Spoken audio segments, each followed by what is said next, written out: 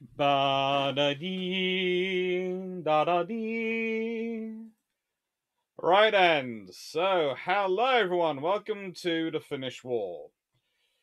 One of those more interesting little wars, which gets forgotten because, well, it's kind of subsumed into the Napoleonic Wars. As you can see, it lasted 1808 to 1809, and I can tell you now, one of the combatants in it is not Finland.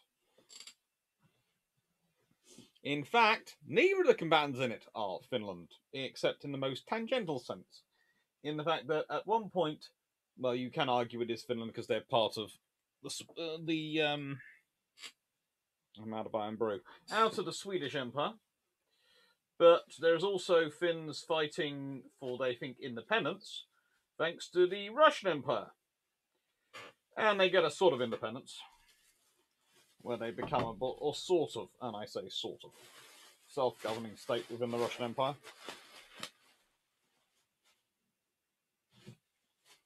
How much Iron Brew have I got through this week? There's a lot of co-op bags around me. That suggests I've had more than one delivery already. And it's only Thursday. Okay. I might need to have to talk to that addiction specialist after all. There again, let's be honest, it's far, far cheaper than being addicted to anything else, so, yeah, keep it going. Right then. Hello, 96 everyone. There seems to be an argument going on about Blackburn already. We have managed to go a few months without the Blackburn cropping up, and I was sort of quietly just hoping the cult had disappeared a little bit. I was just gone to the recesses of Discord and the Discord server, but no, it has returned. It has returned. Oh. Someday I'm gonna have to do this, the whole academic exorcism on the Blackburn, and write an actual academic paper on it. The Blackburn, and what it tells us about naval aviation strategy and operational thinking in the early 1920s Royal Navy. Right then. Hello, Carmen Gusberg. Hello, John Shea. Hello, Stephen Richards. Hello, Matthias Stavik. Hello, Roman Cash. Hello, George Newman. Hello, Sage. Hello, DG40. Hello, James Verdon. Hello, Dirt Squad. Hello. Oh, let's see. Hello, Dan Freeman. Good lord. Yeah. Hello, Stafford. Hello. Yeah. At this rate, I'm going to end up being met in Canada by a Blackburn, aren't I? They're going to somehow have one in one of the museums there. If they don't, Stafford Thompson will have built one out of wood and string and canvas by the time I get there. Dirt Squad. I suppose the USN saw the news the Russian Navy had responded to the loss of the USS Bonhomme ships with burning down the Moskva and felt they needed to up the stakes to ships breaking up. I hope not.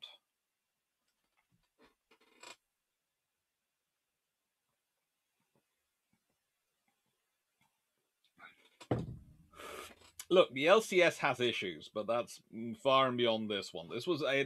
There is a reason why sometimes when I have a lot of modern stuff cranking on around me, I take a few hours off and descend into the 19th and occasionally the 18th and sometimes the 17th century. Occasionally I go back even further and go to something like the 3rd and 4th centuries BC or BCE or whatever we want to call them these days. It really doesn't bother me. It should, I know. There are so many things that people tell me they should bother me, and I just go, honestly, the price of milk bothers me more. I'm sure it has matters, and I will call it whatever anyone else calls it, but I'm not going to get involved in the debate. Hello, Felix B. Hello, Abzatki. Hello, Andrew Ben. Hello, Andrew Paul. Hello, Paul from Chicago. So we have 3 of the admins on. We have Paul, we have Stafford, and we Dan. Hello.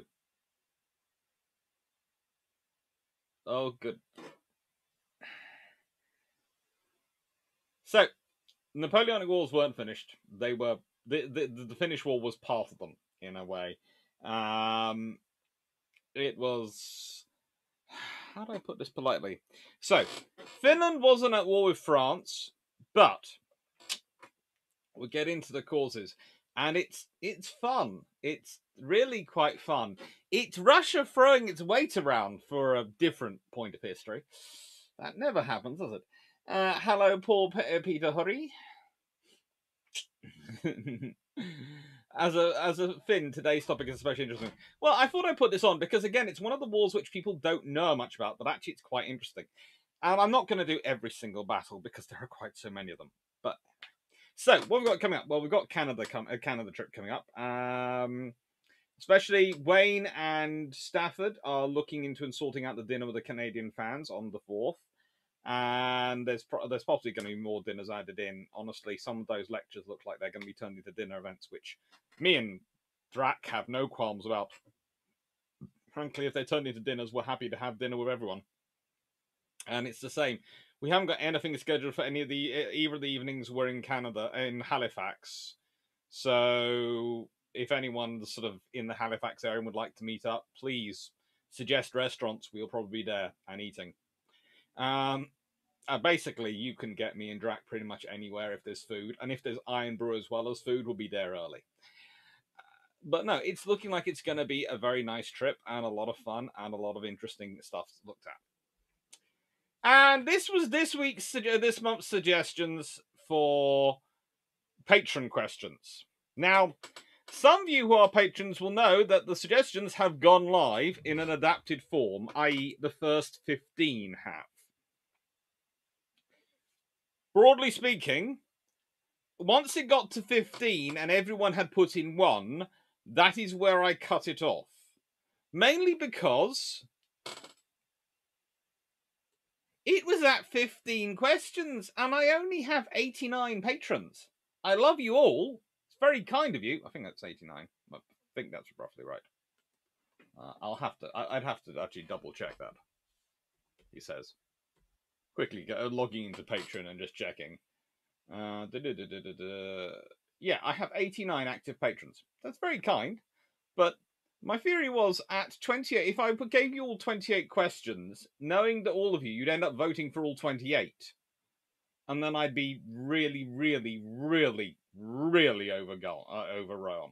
So I went for, right then, you're getting 15 of them. But they are some really cool questions.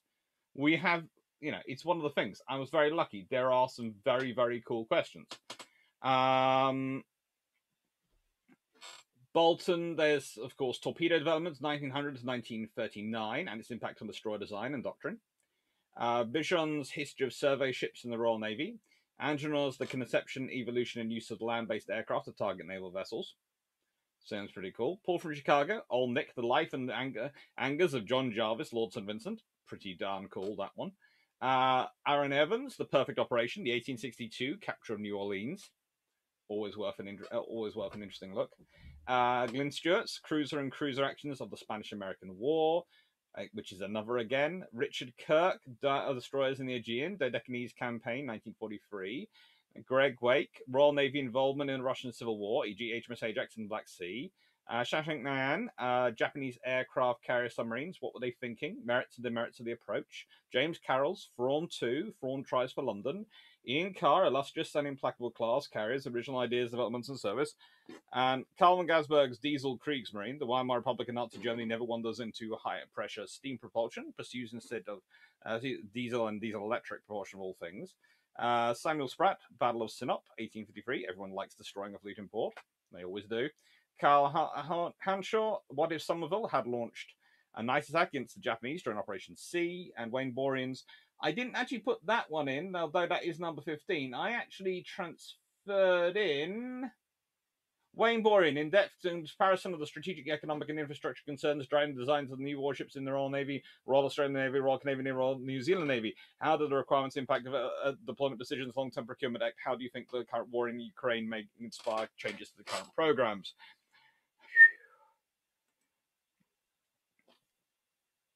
And there are more. Please take a look at them all. These are the questions. This is the quality of questions you are giving me. It's one of the things I love about this. And there's a reason I'm doing this as I'm doing this. First of all, I'm apologizing because I actually thought I made this go live on Monday and I hadn't, so that's on me. I do apologize. Secondly, I had an interesting conversation with, well, tangentially with a colleague. This may or may not explain my future employment at that particular university, but we were talking about public-facing academia, as I call it, or academia which actually interfaces with the public and the wider audience. And I pointed out that I do Patreon, and I let my patrons suggest the questions, and they were most shocked. In fact, they thought it an absurd. They saw it as an absurd abdication of my responsibility as an academic. And I was sort of going, why? And the question carried on, and it was a interesting conversation. Basically, it boiled down to this: in their minds, only academics know how to properly structure questions. Well, if they happen to ever watch any of my videos, which I doubt they will do, I hope they watch this one, and I hope they look at these questions, because those look pretty well constructed to me. Maybe I'm biased, but they do to me. And we also have Sean, so I think we do have all the mods. The only other mod out there is Drac, who I don't think, Drac and I'm trying to remember now because I keep wanting to call him by his normal name, not his mod name, and and Cyclic. If that's what he goes by publicly. Cyclic and Drac are the only ones I don't think who are on here tonight.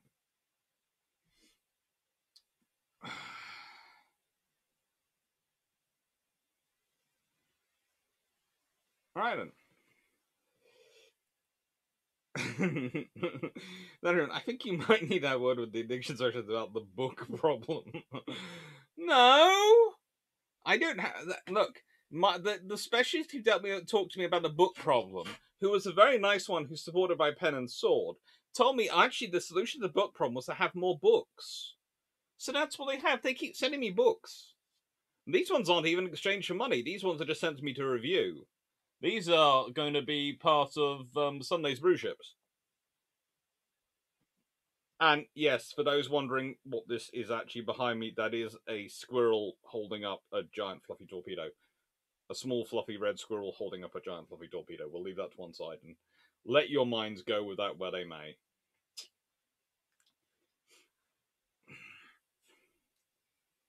So anyway, they had the T rid of it because get rid of it because the Royal Navy would have been too overpowered. Hello, Rick Basava. Hello, Colin Cameron. Hello,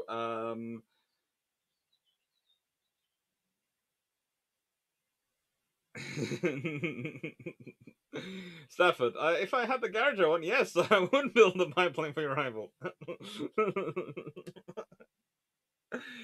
Oh, not necessary, but very kind. That's good. It's not a problem. It's a library. Hannah Ollie L. I'm Seneca near it because Blackburn is better surveillance than all the spy satellites put together. That's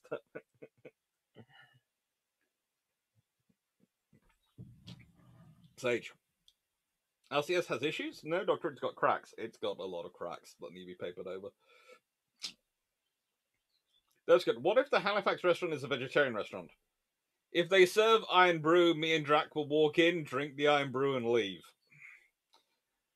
We'll drink them out of Iron Brew. We will rescue the Iron Brew from the vegetarian restaurant.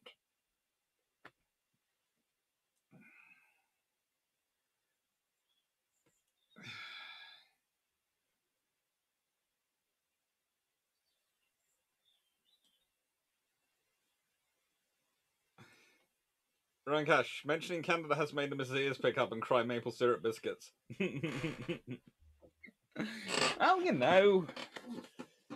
I'm currently taking orders of food to take over to Canada, so I presume at some point someone will be giving me orders of food to bring back from Canada.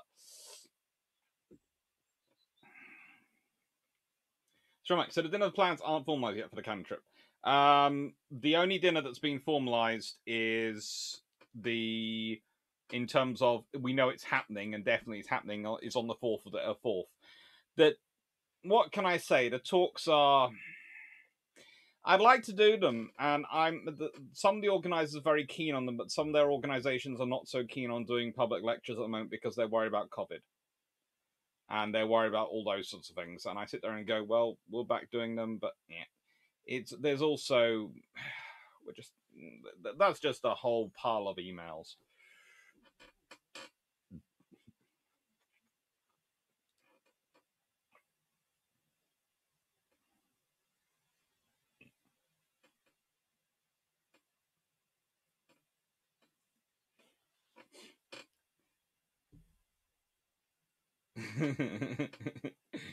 That's it. Yeah, if the A2D shock had worked, then Skyraid wouldn't have lasted long.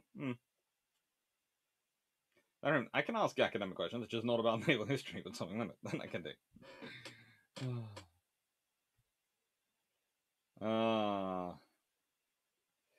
Yeah, academics are interesting. Some academics are interesting. Well, awful that I was sitting there having talked to this particular colleague, and the head of the department was sitting behind me giggling away, and I ended up chatting to the head of the department, and it was basically a case of, yeah, well, you see, that's why in the end we're going to end up not having funding, because that sort of thinking leads to academics only talking to themselves, which means no one wants to fund academia or support academia.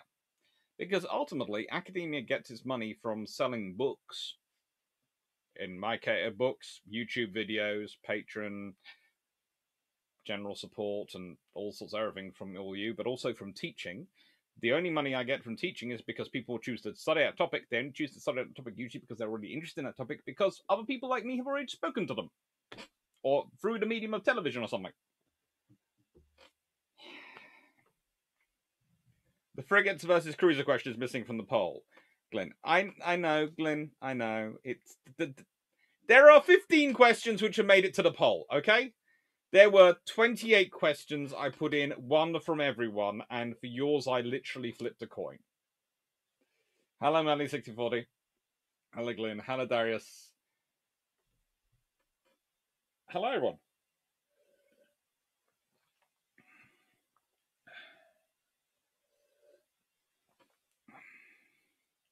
Glenn's the only place that can feed my partner and I in Hamilton is vegetarian. We wouldn't suggest that. Yeah. Although I have added your requests to Stafford, so Stafford is hunting things. Right, so. Speaking of food, have you looked at the picture I sent you on Discord a few days back? Not yet, no. I've been recording. Both me and Drac are currently busy recording videos. I have, and I can pull up a quick slide, and I'll pull it up quickly.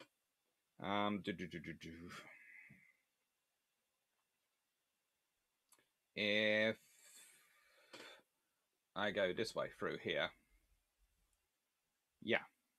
So I am currently recording before I go away all of May's videos, of course, but also all of those videos you can see there for the first part of June up until, well, June the 16th, and actually June the 21st one I'm doing as well, before I go away, to make sure they're all done, so that you definitely have some good videos for while I'm wandering. And as I said, I will be doing lives when I can in the evening, so it could be good. It'll be good. Did I get a message today, a Facebook message today with the update on Sullivan's? Probably, but haven't opened it. Went through it. Bison burgers. Oh. Moose burgers, good. Okay.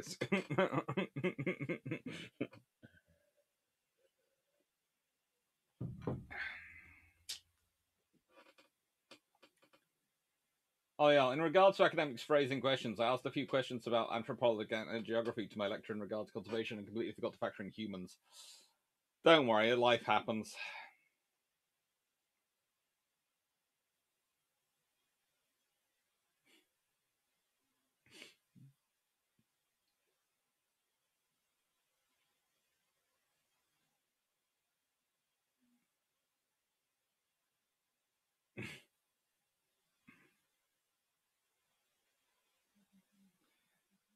Nice, maybe the other 13 should be in the June poll. But if you want to resubmit them for the June poll, you're more than welcome.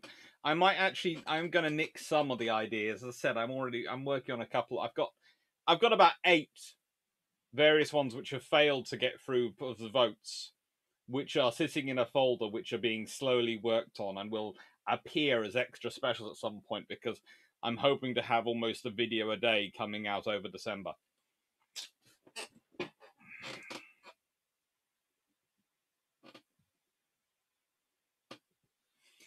Yeah, Glenn. It sounds like Glenn Stewart just said, as he said this, his partner can't have food prepared in the kitchen that's not completely gluten free. My sister's exactly the same.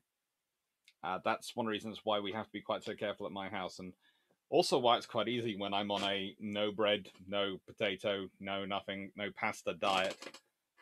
For thanks to one of my employers, because frankly, I'm not allowed them at the house anyway. Anyway. So let's start off with the actual. Let's get into the actual topic, shall we? I'm going to put a note on it. A note on the video.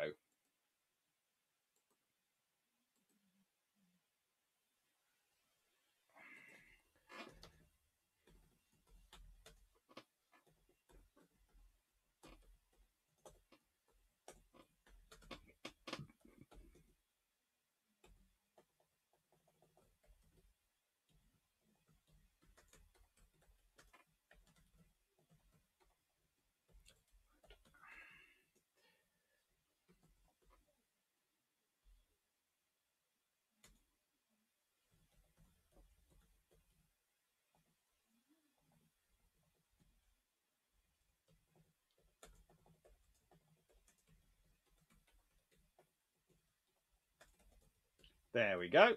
That should be good. Finnish War Theatre of Operations. And yeah. There should now be some nice sort of things appearing below that allow people to navigate to the point at which they want.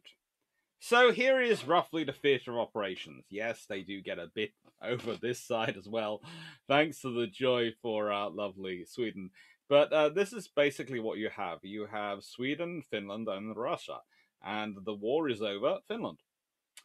Currently, well, Russia's supported by Napoleonic France and Denmark, Norway. And the reason they are supported by them is because, well, there's the Fifth Coalition going on. There's also the Anglo-Russian War of 1807 to 1812, which goes on. And this war, of course, takes place 1808 to 1809. So right slap back in the middle of the Anglo-Russian War. And there's also the Second Battle of Copenhagen happened. So, there are issues going on in this region at this point. It's one of those things. There are areas in this world who get fought over because they are the places you're using to go places. There are areas in this world which are fought over because they're useful for if you have to fight other people. And there are areas which get swept up into conflicts because they are next door to where those conflicts are going to be. The big conflict at this point is France.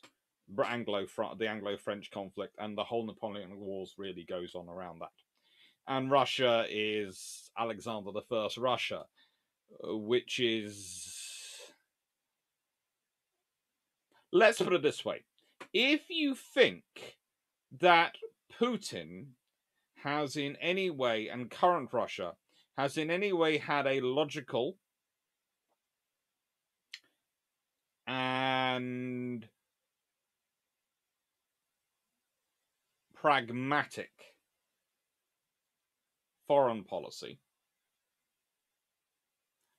rather than in any way think it's felt logical and pragmatic as a foreign policy, rather than being, let's put it this way, more reactionary and taking advantage of events and then casting them in a good light afterwards, which actually tends to be most foreign policy these days, then frankly, in comparison, well, let's put it this way. How do I put this? Alexander I's foreign policy in comparison to Putin's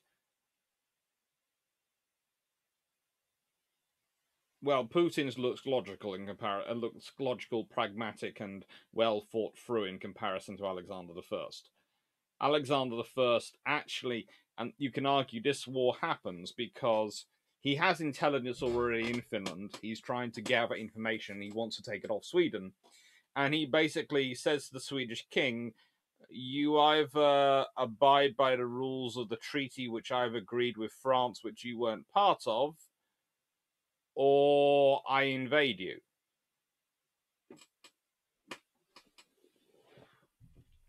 Let me read together. Now, I'm not saying Gustav the Fourth is in any way a smart guy, and we're going to be getting into this full expression in a second. But the war starts when the Russians invade Sweden, the Swedish territory of Finland, and the reason for war is because the treaty negotiated between Alexander I and Napoleon and enforcing the continental system against Sweden's ally Britain. So basically, the Russians were turning around to the Swedes and saying they had to follow a treaty which they hadn't signed and enforce rules against their ally, or they would invade them. Now,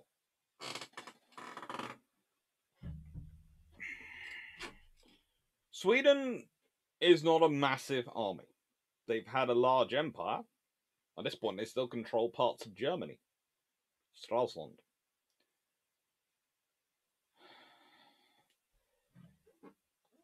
But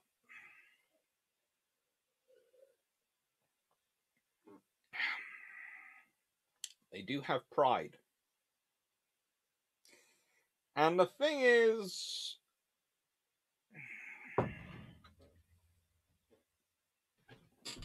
if they'd agreed to Russia's demands, Alexander's demands, speaking as an Alexander, when I was acting like an immature little child, i.e. a baby, and I was issuing such demands, so basically when I had man flu a few months ago, joke. Luckily I have grown out of that, but it would have been a case of you give me an inch, I will take a frigating mile. And that's pretty much what Sweden realized. But Sweden didn't really exactly understand their own situation.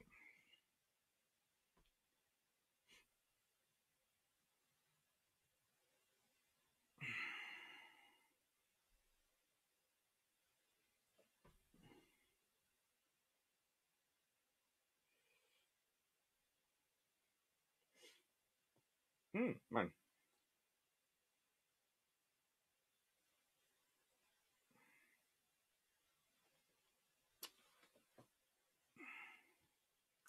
Sure, mate. Academics only talking about academics how you get certain other ideas, like the idea that academia is a malevolent force undermining society.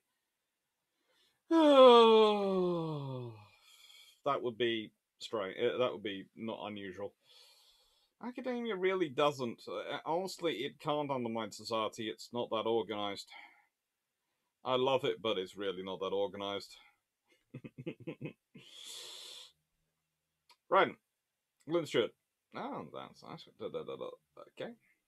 Yeah, and just on the subject of selexing, one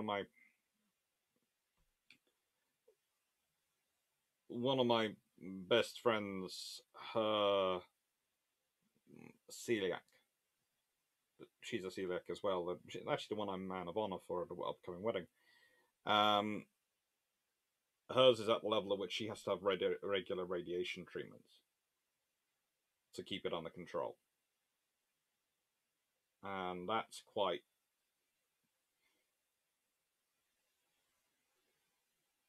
That's how serious it is. This is why I find it annoying when sometimes I listen to people talking about gluten free and it's basically they're going, it's a lifestyle choice. It's not. For some people, yes, it is. And I have no idea why you would jump on it because honestly, and this is speaking for me, and I hope my sister can't hear me. Whenever I've tasted gluten-free food, it's tasted nowhere near the same as the normal food has. Completely different, and I can't get my head around the flavor. But my sister, if she didn't have that, would literally it gets very, very ill and can be hospitalized. My best friend, if she has it, incredibly ill. So it's a real thing, and it's quite worrying when you've got some people who have it.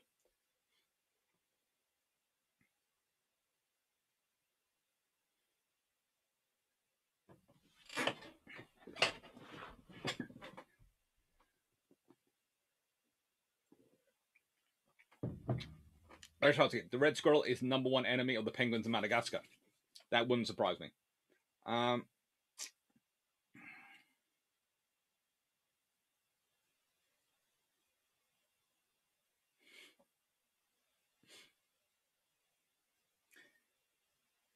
Hi, Paul Amos.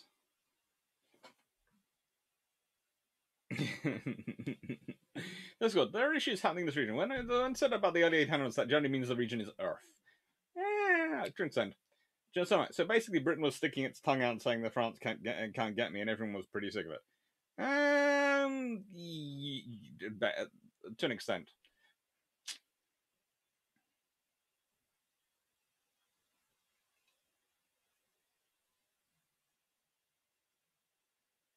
Basically, frigating mile. Yeah. Hi, Wayne's World of Science and Technology. Mr. Start, hello. Glad to hear your new fluffy research assistant wanted to walk. That's true. Yeah, it's yeah, the radiation students for celiac is when it's really, really bad. It's the thing slightly beyond celiac.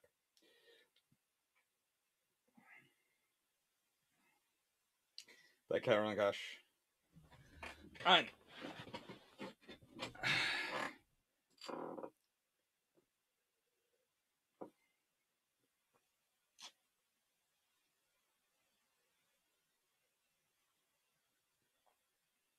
okay, before we get distracted by food completely, let's get into the strategic authority. Sorry. I should never start discussion of food when I'm hungry. I get completely distracted. It's terrible. This is the point to which one of my students would normally disappear off and grab me a Snickers bar. I've got them well trained. Anyway. So, here is your strategic authorities for Russia and Sweden at this point. You have Gustav IV of Sweden, who is an imbecile. You have Alexander I of Russia, who is off his rocker. This one believes Napoleon is trustworthy. What is it with Russian dictators and believing people who are absolutely are trustworthy? No idea. But anyway, Gustav IV of Sweden. Okay. How do I describe him in a word? Okay, a description. We're going to be talking in a bit about the British Expeditionary Force, which turns out the British send 10,000 troops to Sweden. He doesn't let them off the ships. He wants to use them to launch an offensive. Rather than fighting in Finland, he wants to go and attack Norway. And the British are basically going, there ain't enough troops. And he spent his entire time through the war. This is one of the reasons why Russia wins this war, and I do argue Russia wins this war, is because he spends most of his time keeping his crack regiments back so he can launch an invasion of Norway at any time. Because he wants to conquer Norway. Because the Russians will be defeated in Finland, and once they're defeated there, then he'll use his crack troops to invade Norway. And Derv Squad, I've seen your remark about Russian leaders, and honestly, there isn't anything to pick from between these two. There is really not. In fact, there are some very good generals and admirals going around who could have done a lot better job.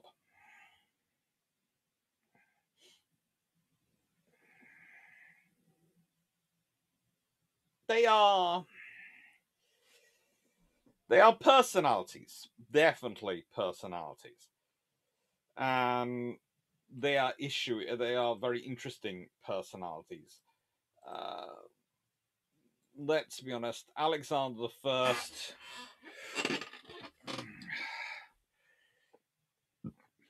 He'd succeeded to his throne after his father was murdered. He would reign from 23rd of March 1801 to 19th of November 1825.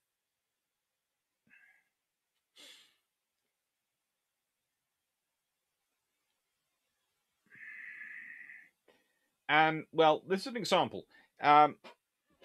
He changed Russia's position towards France 4 times between 1804 and 1812.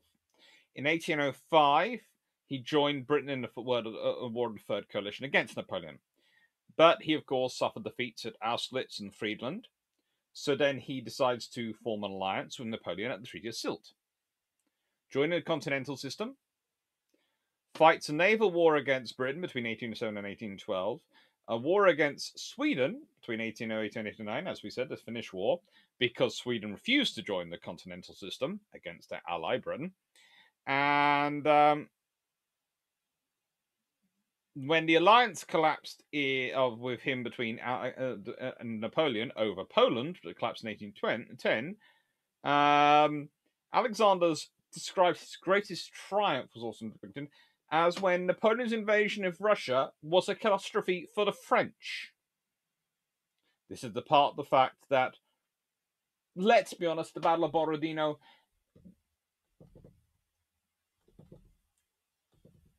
is one of those things which can, from different perspectives, look awfully like a defeat for the Russians.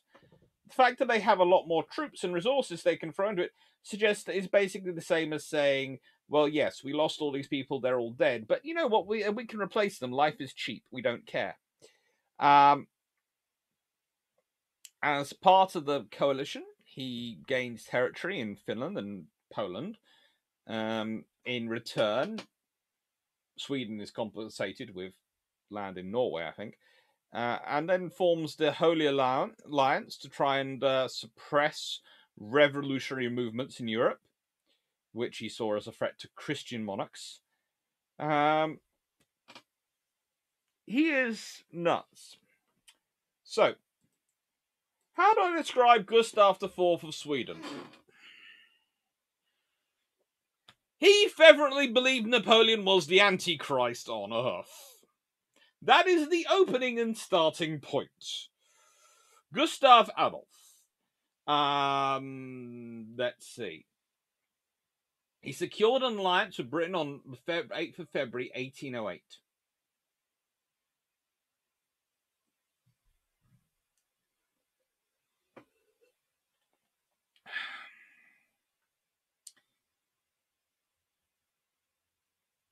And from that point onwards, he's even more.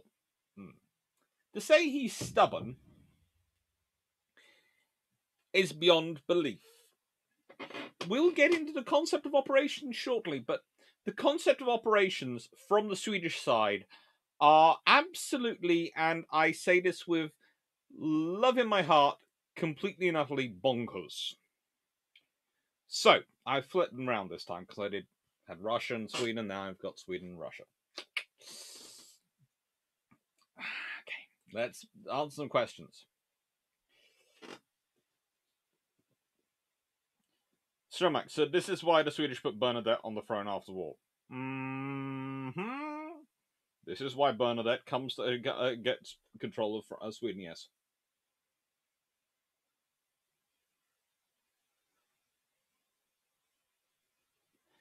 Oliel, the days of absolute monarchies really were wild. You have no idea. The amount of people who tell me, oh no, dictators are bad, I go, I like a constitutional monarchy because it stops the politicians being able to get the top job and keeps them just that little bit. It keeps there's just one person more in the room who's more important than the politicians when it comes to the public limelight, which I think is good for keeping control of the politicians' egos. But I'm also don't want an absolute monarchy because honestly, I really like the ability to be able to pick and choose leaders and force them to remember that the people they are sending off to war actually have a vote as to whether or not they're still in charge.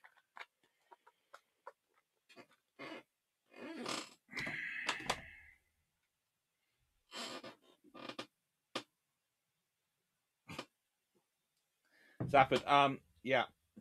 Well, I think just because that's come up, Glyn has responded on that one that it's just him coming to dinner and it should be okay.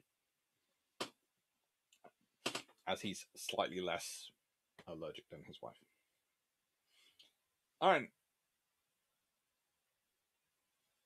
Figure speak. Liberation of Switzerland by Surf is still remembered with mixed feelings here. Yeah. Azaski, nothing changed with Russian tactics since then. Yes.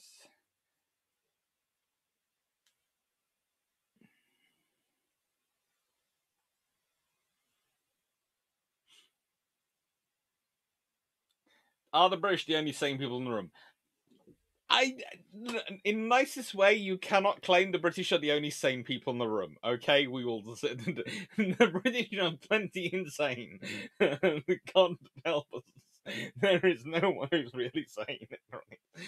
So, here is the concept of operations for Sweden. The defense of Finland was based around an incomplete or badly maintained forts, a complete misunderstanding of the quality of infrastructure. The Swedish maps actually completely omit whole road systems, which had been built in some cases with money from the Swedish government had actually invested in building roads and hadn't added those roads they built onto their maps, or the upgrades to put on roads, or the upgrades to bridges. So they had no idea they'd actually built the infrastructure the Russians could use to invade them. They didn't realize it was there. They didn't realize the troops could move as easily as they could. Okay. As a result, the plan can be summed up as passively defend and hold on to the fortifications in the southern coast of Finland, in which Sweden had strong garrisons, while the rest of the Swedish army retreated to the north. In the spring, counterattacks simultaneously from north and south, when the Swedish army would have naval support and the Russian army would be spread over Finland and thus have long supply lines. Modus operandi was avoid major decisive battles and fight a war maneuver.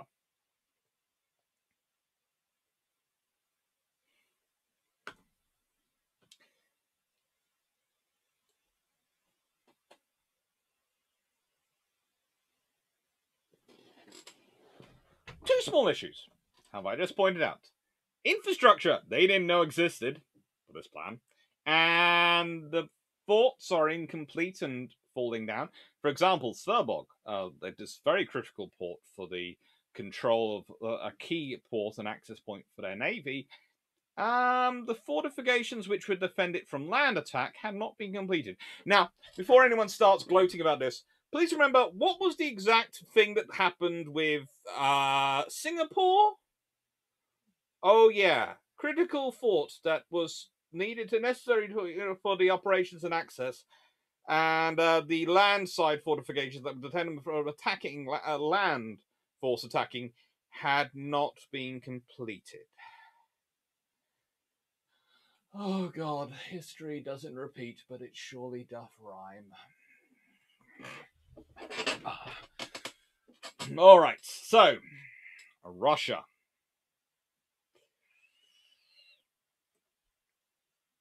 Let's be honest. Alexander I, we're not getting into that again, pretty much goaded Sweden into war, had massive information, including defectors from Finland, including a general, meaning their maps were actually more realistic and accurate than Sweden's by a country mile. The Russian plan, concept, attack in winter when the frozen waters negated the Swedish naval advantage. Yes, remember at this point, Sweden had a far larger and far more capable navy than Russia did, especially in the Baltic. Phase 1. Advance and isolate fortifications, concentrating on taking the whole of southern Finland before advancing north. Phase 2. Cut off the retreat of the main body of the Swedish army. Phase 3. Annihilation.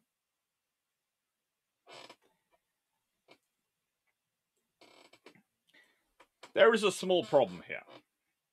Both plans actually support each other. The problem is, Phase 1 for the Russians works if those forts fall. Phase 1 for the Sweden works if those forts survive. So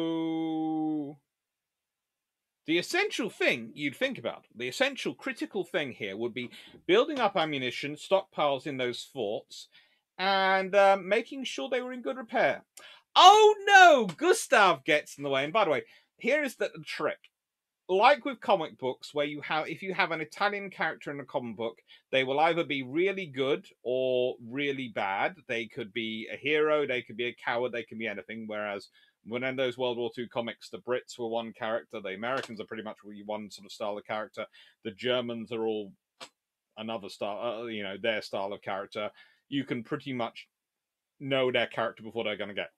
Gustavs are either really good or really terrible. They are nothing in between. They are always they are always variety. You cannot really predict what they're going to be. Well, Gustav IV is a bumbling, egocentric, absolutely cowardly twink. And please note, I'm using that as twink as a code for another word which I cannot use. So, because it's a swear word. And I'm doing this publicly. It's in teacher mode. We don't swear. So, he is absolutely sure that his forts will survive, but he doesn't send them any resources, doesn't send them any provisions, doesn't resupply them, doesn't check they're in good order, for fear of giving Alexander I pretext for going to war.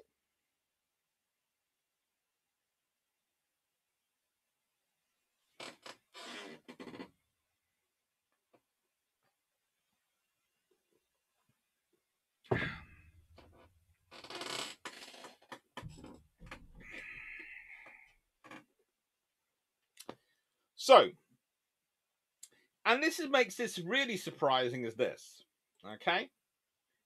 Russia concludes the treaty of Silt with Napoleon in 1807. Alexander sends his letter to Gustav in September 1807. All right? War doesn't start till February 1808. So in theory, let's say Gustav thinks about this a little bit. While he's going for time, and the 8th of February 1808, he actually has an alliance with Britain, agreed. He has let's be honest, September's pretty much over. It's 21st of February 24th September when he received the details. So let's say he has October, November, December, January, and most of February. In fact, if you consider it's the 21st of February when war begins, and 24th of February, 24th September when it's the letter received, you can say 5 months. He has 5 months to get this fixed. He has 5 months.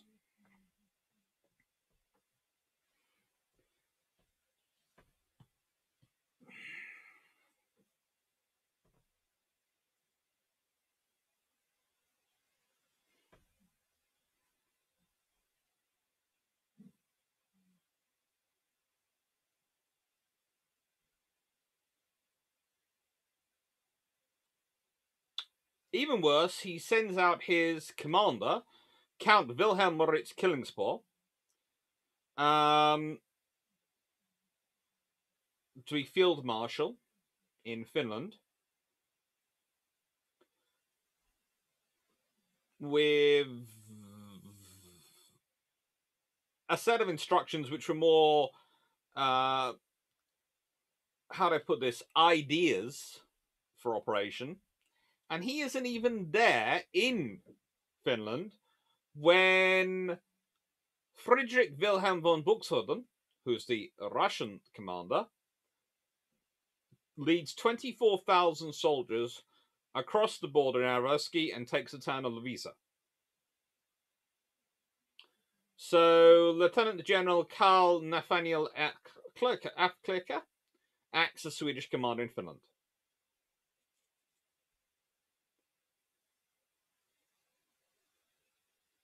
He didn't have an army assembled at this point. He therefore ordered the army to assemble at Tavastos and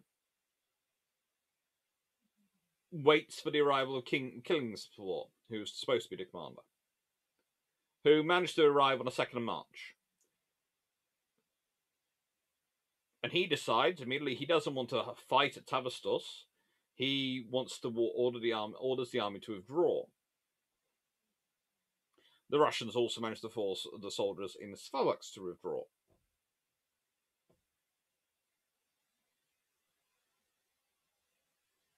The king was so unprepared for the attack, and war wasn't officially declared, and that, he mentally didn't really realise the attacks were taking place. War itself wasn't actually declared till April. Please note that. So the troops invade in February. The Russians didn't declare war till April. There were 21,000 Swedish troops stationed in the various fortresses in Finland. But there was also a large Swedish army sitting in southern Sweden for fear of a Danish attack, which was unlikely to happen because someone had already annihilated the Danish navy, helpfully. Can't think who'd annihilated the Danish navy.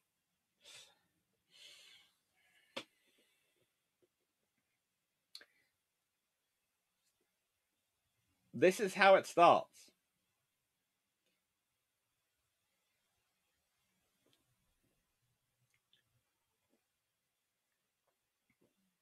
The Swedish fortress at Svalholm, which was commanded by a Major Carl Magnus Gretberg, was, well, let's put it this way.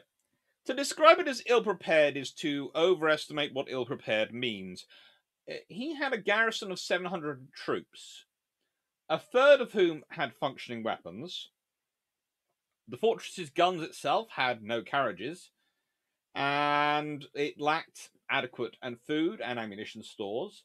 The wells were unusable, and, after starting the siege on the 21st of February, the Russians demanded the surrender of the fort. It was refused. They demanded again on the 2nd of March. It was refused. The Russians do a bombardment in March. Grethenburg agrees to negotiations, and the fortress surrenders on the 18th of March after the siege had lasted a month, with only one trooper having been wounded in action. Sveaborg, I'm going to be discussing in a second, was supposed to be considered well prepared. Had a garrison of 6,000 troops and 700 cannons, enough stores to last until the summer of 1808. The fortress the Russians laid siege to the fortress, and it eventually surrendered in May 1808.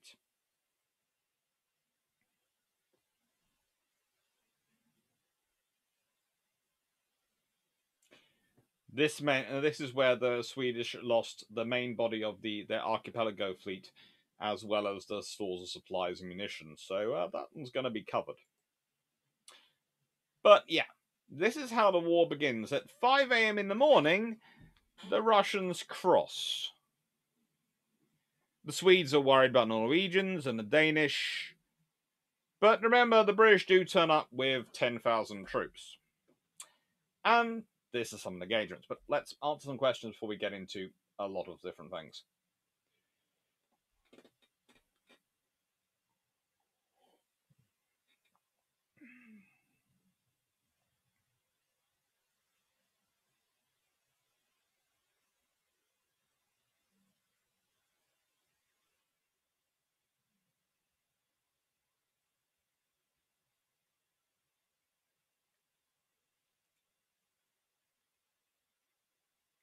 Shamak, read the British Senatary. The British take on so much debt, they change how we think about state finance because they refuse to acknowledge they lost to war the French. Yes, they were very Roman versus Carthaginian.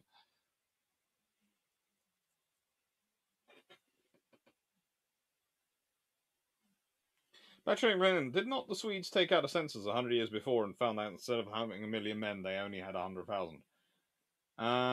It wasn't quite that bad, but yeah. They've had fun with some of their censuses.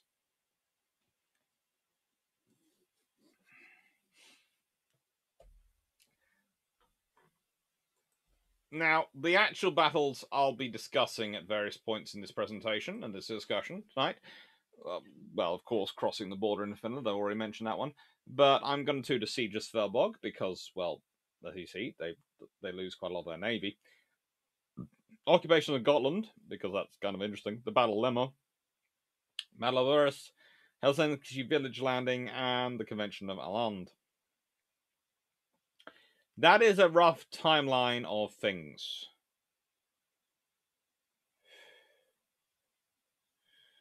It basically lasts February 1808 to September 1809.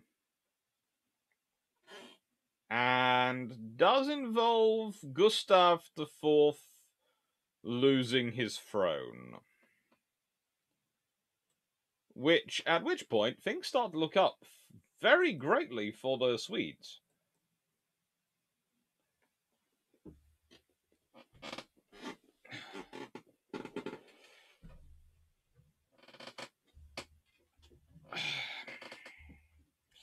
Napoleon in his prime was a fairly decent general. Was he the best general ever? No. Was he even the best general in the French army when he was in charge? No. He had a few others who were probably smarter and better and more able, who served him. And that's the point. At a certain point, he has the right balance of political power, military power, and the right national story and identity and level of celebrity to do what he wants to do, which is useful. Doesn't mean he's great. But it is called the Napoleonic era rather than the Nelsonic era for a reason. Doska, was this before or after King Charles' Sabaton fame? Oh, I cannot remember which King Charles they're talking about in that song. Right. So, the British send Gustav, General John Moore, Sir John Moore, with 10,000 troops. This is the force which actually ends up fighting the Peninsular War. So, they're not bad troops.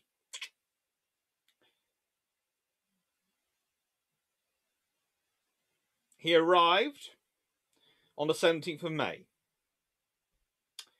He was not allowed to land his troops. Were at Gothenburg on 17th of May. He was summoned to Stockholm to confer with Gustavus, who, well, in his words and in the description provided by Mary Boy, crazily bent on schemes of conquest. The king proposed the British, with some Swedish troops, should seize Zealand, and afterward that the British should go to Finland to fight the Russians. Moore objected his force was insufficient for such projects, on which Gustavus ordered him not to leave the capital.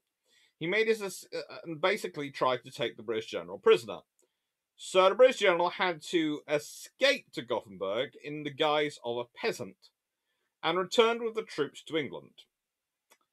Moore appeared to think that he had been sent on a wild goose chase for some party purpose, and in a private letter referred to the service as the most painful in which he had been employed. Brits were already at war with Russia. They'd been at war with Russia since 1807.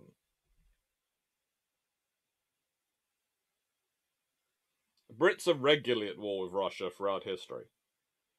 There is that might explain why Russia has a weird fixation sometimes on Britain being the sort of the power behind the throne manipulating America. They alternate between us being America's puppets or America being our puppets. It's quite an interesting dichotomy because you can only be one or the other, you can't be both.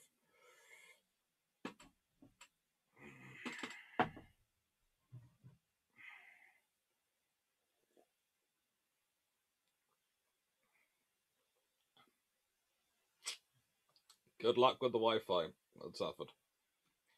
So, that's 10,000 troops.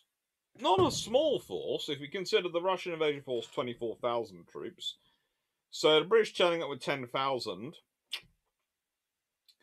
If they'd gone to Finland with some of the troops, let's say he'd go. Well, he has two options. He could use them. He could have parked them in. Could have parked them in southern Sweden, used them to replace 10,000 of his own troops, and sent those to reinforce the mobile army fighting in Finland. Or he could have asked them to go and support the mobile army fighting in Finland.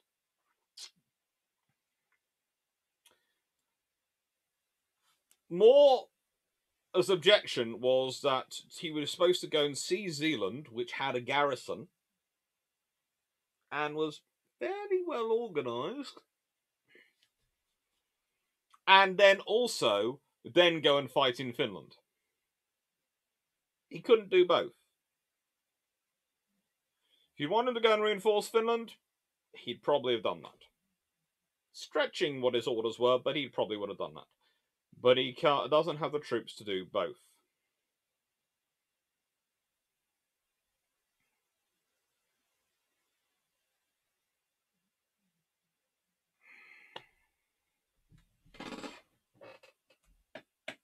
So the Brits turn up and the Brits go away.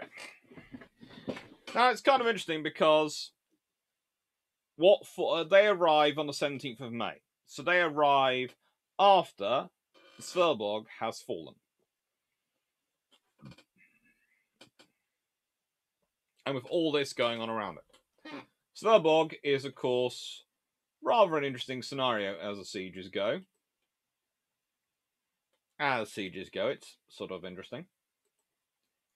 In that,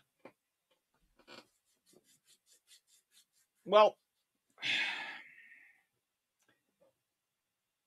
if you look at those fortifications, you're basically dealing with an island fortress. A series of island fortresses. But you can also see, if you look, there are lines where the fortifications don't look complete. The reason they don't look complete is they've fallen apart. And this is the main base and the main naval base for the Swedish Navy in Finland. And if you look where Sverborg is, if you look at the big map I've got on the right of the screen, you will see it is particularly well located for holding the Russian Navy back in St. Petersburg or watching their other Baltic ports and making sure the Russians have to keep their side of the Baltic.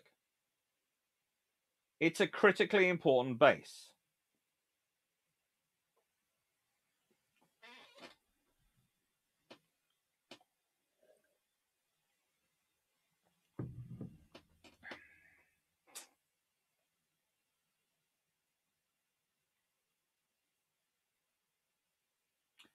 When Kronstadt decides to surrender and negotiate truce, they only had enough ammunition left for 2 weeks, and the men were getting sick.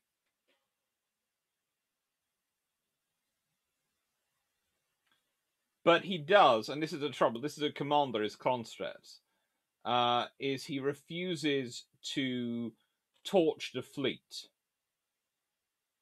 Just in case the fortress survived and there was no fleet left.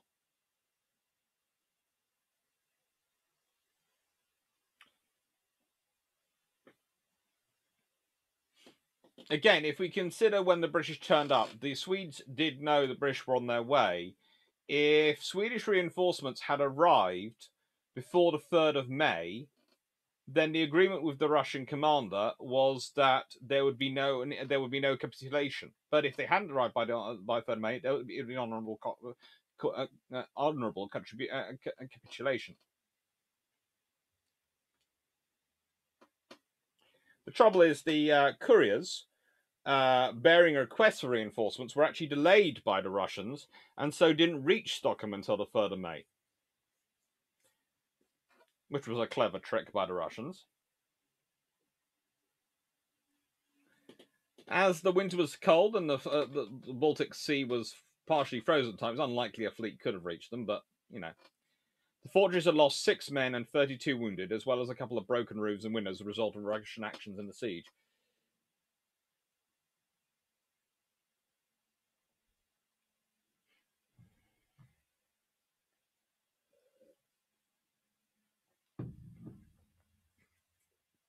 The fortress had been completed first in 1791. Since then, and remember this is 1808, so the fortress by this point is 17 years old, Servog had received no extra financial support from the government.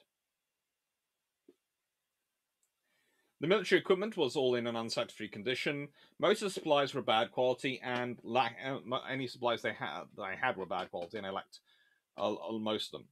The cannons were old, and a good chunk of them were obsolete. Their range was much shorter than that of the Russian artillery, and so they were unable to return fire, and Russian troops were bombarding the fortress. Even worse, it had actually never been fully completed. The fortifications on the islands had been constructed, but none of the landside defences, including the original plans by the Augustin Ensensvard, the architect, were actually constructed.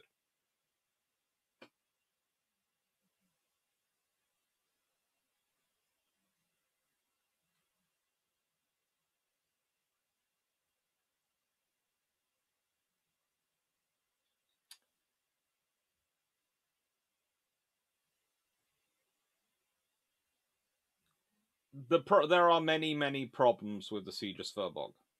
Basically, you put a commander who was in a bad situation and made it even worse because he had 2,000 civilians in the sea in the thing with him in there with him. He is often pointed that he's of Finnish Swedish aristocracy, who some of them were working towards the secession of Finland to Russia because they felt that was inevitable, including some of his relatives.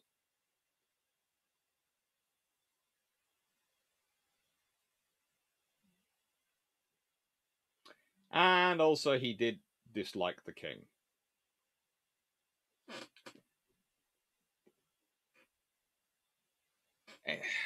But honestly,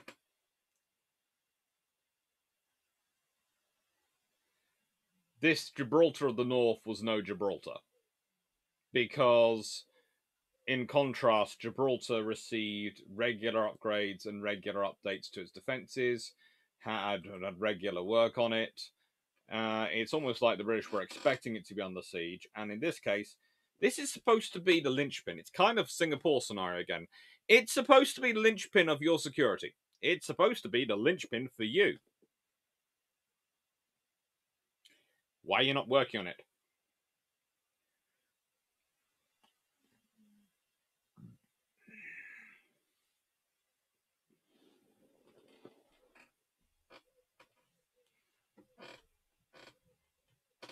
Hiyakas.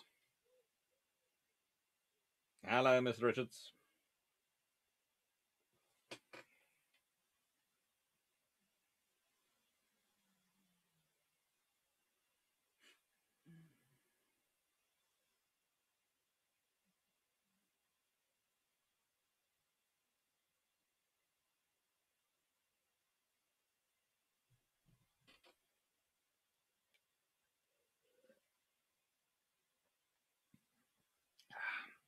Sounds like somebody embezzled the money. Sounds like no one actually applied the money. it's just absurd, and it gets worse. It really does get worse. And if you look at this map again, you'll notice that the Russians are just pushing away, and the Swedish, their usual advantage is they control the sea. There should be no movement. In this bit, there should be no movement. There is. The Russians are able to move because the sea's iced up, but also... Oh, things going on. Now, not everything goes the Russians' away. There is Gotland. Gotland is rather an interesting scenario. The Russians send an invasion force of 9 merchant ships and land on the 22nd of April after losing its course in fog. They land with 1,800 men and 6 artillery guns under command of Admiral Nikolai Andreevich Boresko. This gentleman.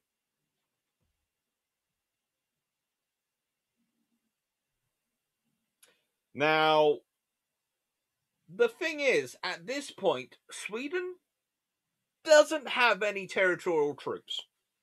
Not like today. And in many ways, the huge and very capable armed forces that you have in Sweden and Finland, etc., to this day, are legacies of the Napoleonic War era because of these sorts of wars.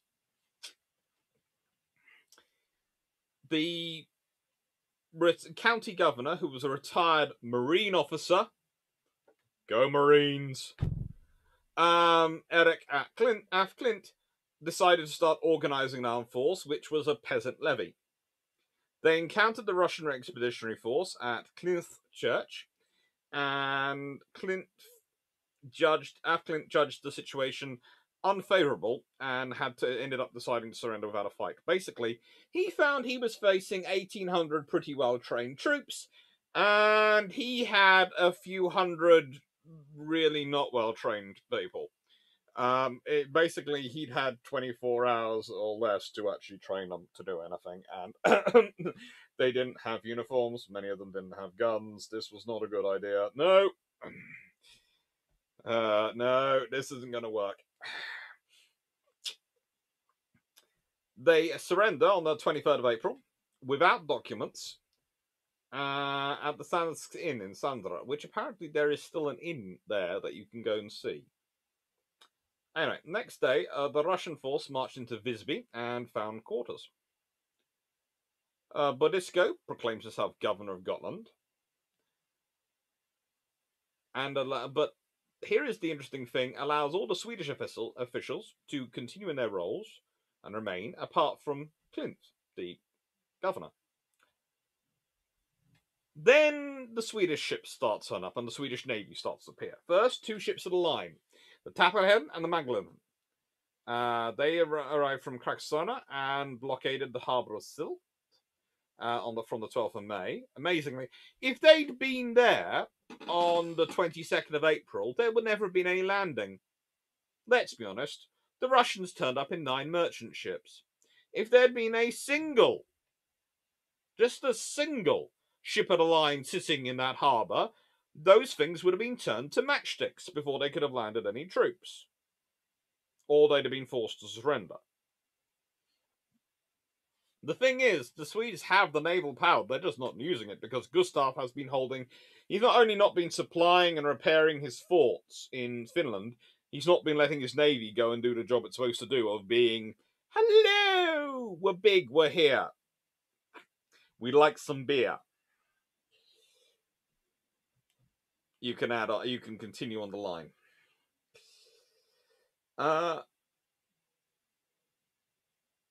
As a result, so Gotland is then blockaded, and then a Swedish relief expedition is sent under Admiral Rudolf Senderstrom, this gentleman. It's dispatched from Karlskrona on the 11th of May. He brings more ships to the line, including King Gustav IV Adolf, King Gustav IV, Vladislav, Prince Frederick Adolf, and Aran, plus the frigate Bellona. the brigantines Svala and Disa, and the yacht Fortuna. And he brought soldiers from Småland, commanded by Lieutenant Colonel of the Jönköping Regiment, Carl Johan Fleetwood. I do love the fact that most of these are Swedish websites I've been using to get some of the names translated into English. I've got a couple of good books, but most of them I'm using Swedish language sites, good Swedish language history sites translated into English. So if I got things wrong, it's probably translation and my pronunciation. When the Russians heard that the Swedish forces were on Gotland, the Russians capitulated. So the Swedish force of 2,000, by the time it managed to march to Toul and get from Sandik Gallium, the Russians had already surrendered to the navy. The Russians evacuated Visby on the 17th of May, leaving Gotland via Sylt the next day.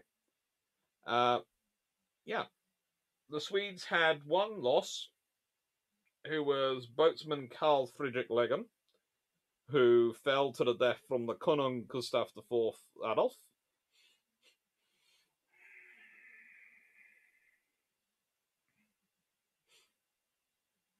As a result of his loss, Bodisco was court-martialed, loses commission, and later regains it. And, the occupation leads to the organization of national conscription, and the Gotland National Conscription was the first unit of its type formed in 1811. Took 3 years for them to get it in into the process of it. That's an interesting thing. It's an interesting thing to look at what the reactions were. Richard, I'm here, back from taking photos of trains. Glad to hear it.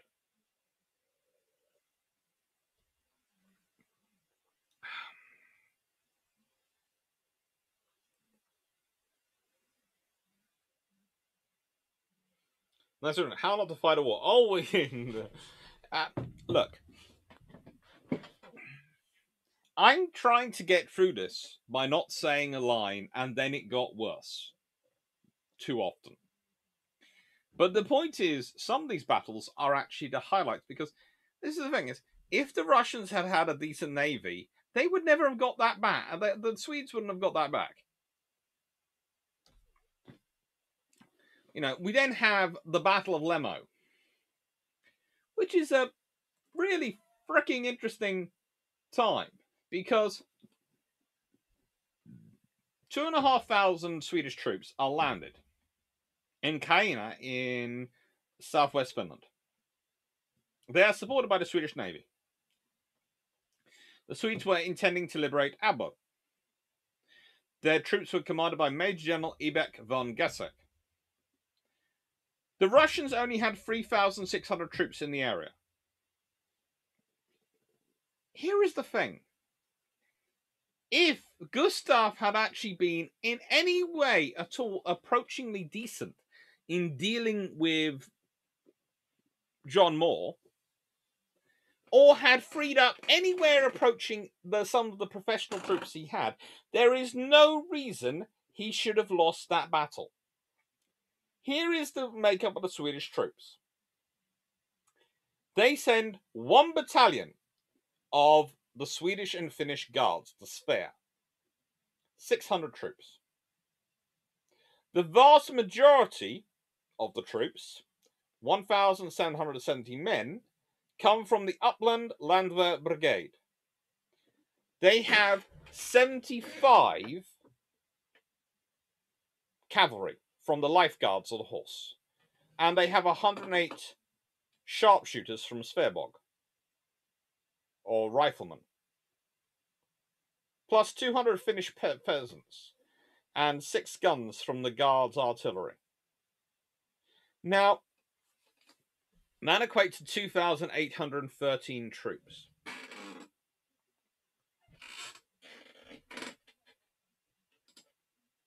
If you'd had the British Expeditionary Force around, you could be talking about landing a force of 12,000 troops, in which case the Russian force of 3,600 would have gone, hello, What's happening here? The problem for the Swedes throughout this war is that Gustav not only wants to fight a defensive war and win on the defensive in Finland, which you can't do. Well, you could have done if you'd paid the reinforcements, but he wants to win on the defensive while using the cheap troops. He doesn't want to risk his well-trained, his core units. No, he's keeping them back for his invasions of Norway. There's often put of people going back, well, they're going to invade. Well, as to quote what John Moore seems to have been arguing is, the Danish don't have a navy anymore. The Royal Navy have annihilated it. Oh, and by the way, when his expeditionary force turns up, guess who brings John Moore's 10,000 troops? Anyone want to guess what turns up with it? Yeah, a Royal Navy squadron. Not a big one, but enough to make the point.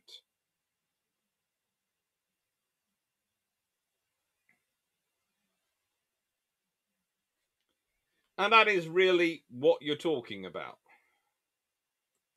And that won't be the only time a Royal Navy squadron turns up. In fact, a Royal Navy squadron is pretty darn critical later on in the war.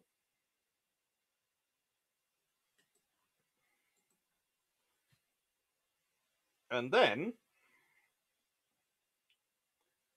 the interesting thing is, the British send a squadron under the command of Admiral James Saumarez, with 10 ships of the line and 17 smaller ships.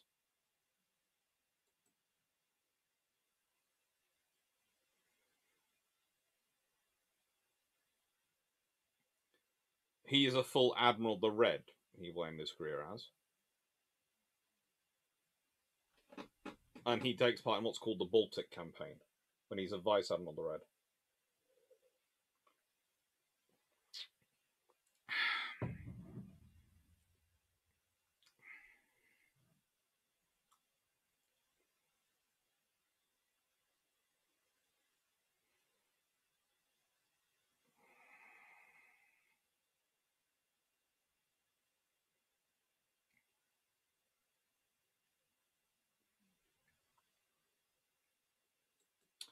So, there's a lot going on.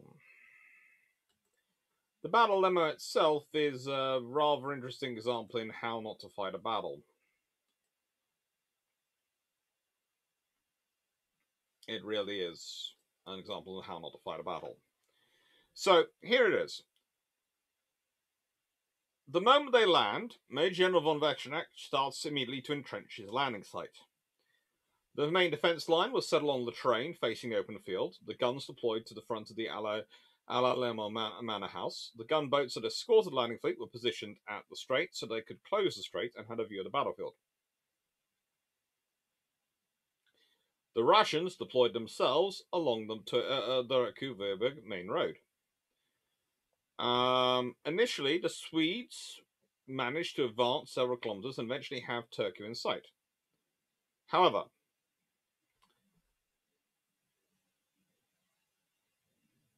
when units of the Lebau Infantry Regiment, which is the sort of one of the key formation for the Russians, with one of the artillery guns, launched the first Russian counterattack, they managed to push the advanced Swedes back to their main defence line. Vegasek then responded by attacking the Russian centre. Russian commander Bagavau received reinforcements and attacked with divided forces, sending 2 companies to attack on the right, 2 companies on the left, and 2 companies with the gun in the centre. At this point, Vegasek's son, Lieutenant von Vegasek, found the Russian flank open and attacked immediately. The Russians were forced to withdraw a few kilometres in defence, and the Swedish troops followed very quickly. At this point, Major General Bozadin managed to collect more reinforcements, and including a squadron from the Finland Dragoon Regiment, which is quite nice to get. The Finnish Dragoon Regiment are part of the Russian army, please note.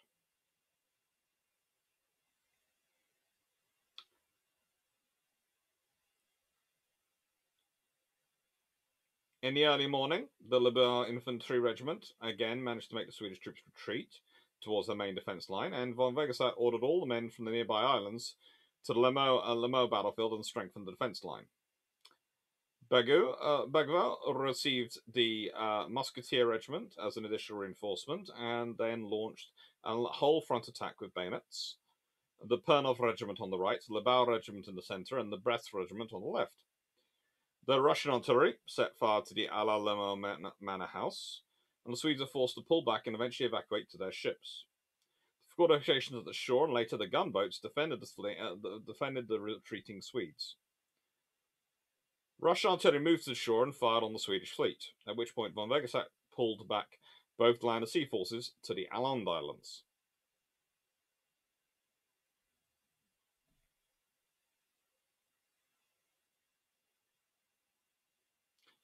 The whole thing deployed was 2,400, 2,600 troops plus 6 guns from the Swedes, 3,600 troops plus 8 guns from the Russians, and casualties and losses were between 220 to 300 killed, wounded, or captured on both sides.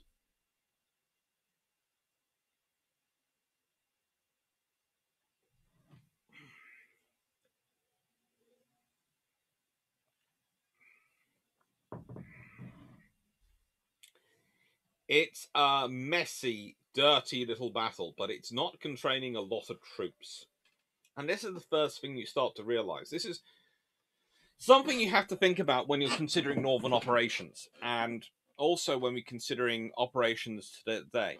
Wars which involve armies of hundreds of thousands are rare. And even wars where there are armies of hundreds of thousands wandering around, i.e. Napoleonic Wars, World Wars, there are often also battles fought between a few thousand. And well-organized brigade-sized forces of 5 to 10,000, depending on how, can have a major impact on operations, especially if they're self-efficient and organized. They can be a major force enabler and a major force.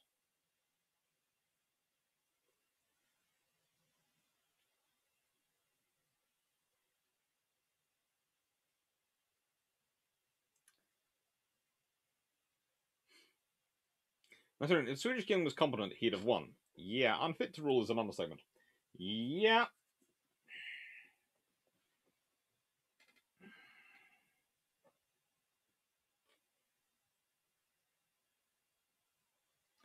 I cannot find a letter about the Swedish expedition at the moment in the archive.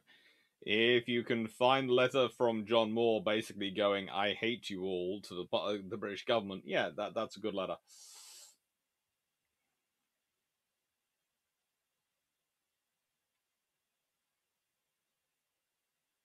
Royal Navy Baltic Squadron was, yes, majoritively third rate, I think, with a second rate as flagship was on the Samaras. And that's more than enough for dealing with anything in the Baltic. Let's be honest, is there anything, after you've done Copenhagen twice, is there anything in the Baltic which is going to be a threat to a Royal Navy squadron of third rates? Is there really? No. The Royal Navy knows it's not. So, the Battle of Arras, which is, I've picked because it's quite an important battle in my mind.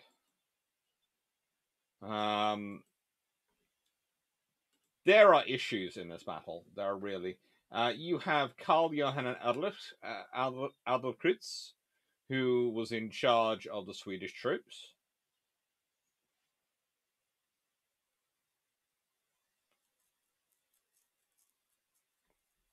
And Nikolai Milakovic Kamensky of the Russians.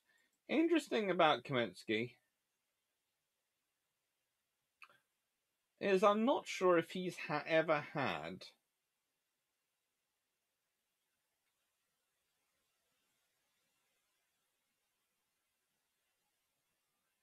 Anything named, any sort of ships named after him? Can't remember. He is also apparently the great grandfather of Helen Mirren, was his father. So they share a well, Helen Mirren's great grandfather was apparently his father, which is an interesting one to hear about, but I'm not 100% sure of that factoid. I found it referenced on Wikipedia, and I found it referenced in a couple of articles, but I haven't really found any much digging into it.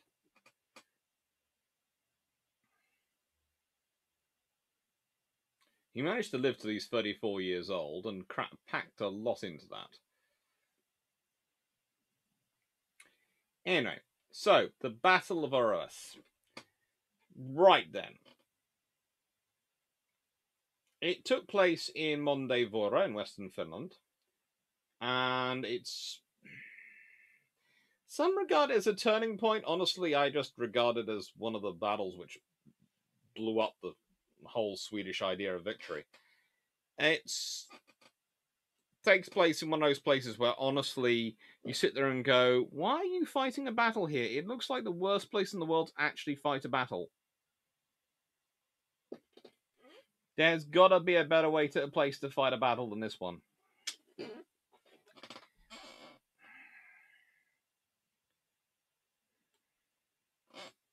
Seriously. Swedish forces at the beginning of the war retreated to Oulu. They managed to repel the Russians and reach Savonia, despite this was capitulation of Sveaborg. And Russia managed to recuperate their strength rather quickly. So by the end of August, the Swedish army was again retreating northwards along the coastal road. To avoid being encircled, Colonel George Carl von Dubin was sent in advance to Nicaragua with a brigade. The threat of encirclement was not as great as it was often believed, but the Swedish army was pretty much at this point panicking and collapsing. Again, it would be really useful to have had 10,000 allies in the field or somewhere known that they were fighting with you and supporting you, or being able to deploy 10,000 more troops from home to reinforce them. Because, let's be honest, the battle here is going to be 5,000 versus 6,000. That's the battle. So if you had deployed 10,000, another 5,000 troops, you've got a 10 to 6 advantage. You deployed 7,000. Well, you've got 7,000 fresh troops from home. Yeah, 7,000 troops from home garrisons, well-trained troops. Added to the 5,000 got there, that's 12 to 6. Got 2 to 1 in superiority in numbers. That could well be a nice victory. You've got decent generals. Deploy all 10,000. Well, would have 15,000 to 6,000. Well, that's kind of nice. That's a 5 to 2 advantage in numbers. Imagine that. Russian steamroller goes up. We've got 6,000 troops. Oh, sugar. You've got 15,000. We'll better withdraw then. And that changes the cycles, because suddenly the 5,000 troops you've got with you been just withdrawing are suddenly going, look at us now. You're now having to run from us. Look, we've got these guys with us. Or even better, take the 10,000 from Britain as a commitment, send 5,000 you own with them, send 15,000, join them. You've got 20,000. This sounds like I'm talking random numbers. I'm not. This is basic logistics and strategy. You need numbers to win. You cannot even win a defensive war if you are outnumbered all the time. If you're going to stop your enemy being able to succeed the sieges and be able to relieve places, you need to have an army in the field, which can match in enough that the enemy is not confident of winning. The Russians deploy an army of 24,000. That's disappeared by this point. Yes, they've made up numbers, but they've got troops in garrisons. They've got troops going in different operations all over the place. They've only got really a field army of 6 to 12,000. So if you had got that expeditionary force from Britain, or just were using your own troops from home, you would have a very successful force going on. Yes, you would be weak, and you'd be more worried about maybe an invasion from Norway. I don't think invasion from Denmark is going to happen. But in which case, you use the time you've got before that actually happens to raise up local levies and start training those troops up. There are options. Start doing them. Anyway.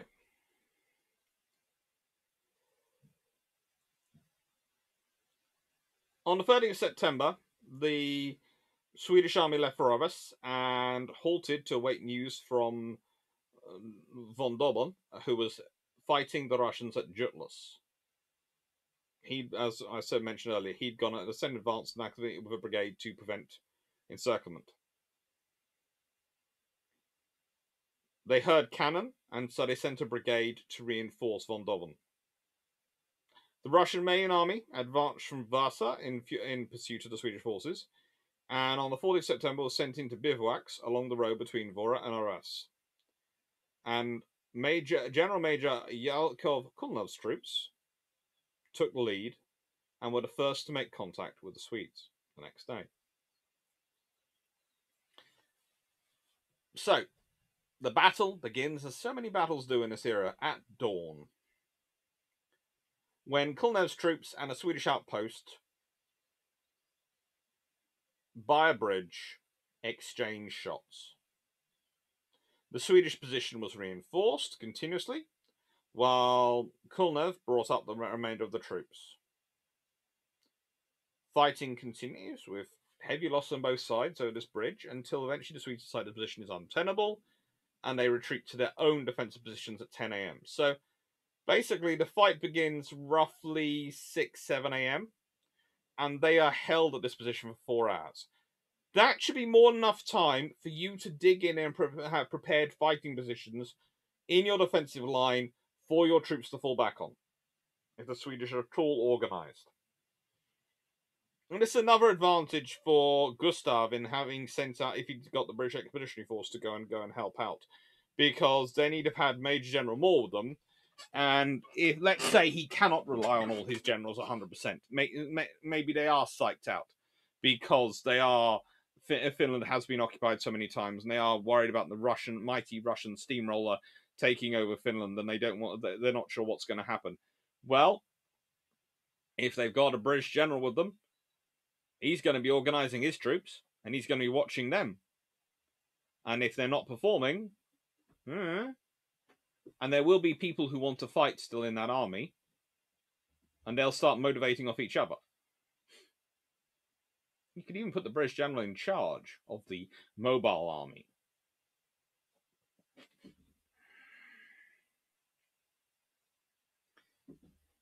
The Swedish position was deployed along a ridge, which was protected to the north by an inlet, which looks quite nice, and the Färjestad stream in the south to north flow provided added defensive potential. That's what the river you have going through the middle. There was also a forest in front of the ridge, which had been cleared to afford the artillery a better view among the arriving Russians. And the wood was supposed to be used to help provide strengthen defensive positions. Artillery bombardment began between the two forces and continued for an hour. Then the Russians mounted a frontal assault on the Swedish positions. Kulnev, on the Russian left wing, struck the Swedish right, was repelled, and forces became bogged down in the Färjestad stream. The Russians then reinforced their right wing, with Nikolai Dimitrov getting the reinforcements he needs, and makes another assault. It's also repelled.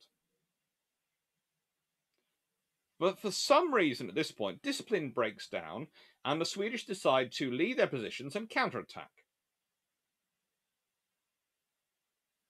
This was despite Adlercreutz, the Swedish commander issuing no orders to that effect. The Swedish counterattack was, unsurprisingly, overpowered by fire and forced to withdraw with incredibly heavy losses. At this point, the Russians make a second attempt to turn the Swedish left flank, which thinned out the Russian centre, and so Alva Cruz at this point does order a forceful attack to try and exploit that weakness.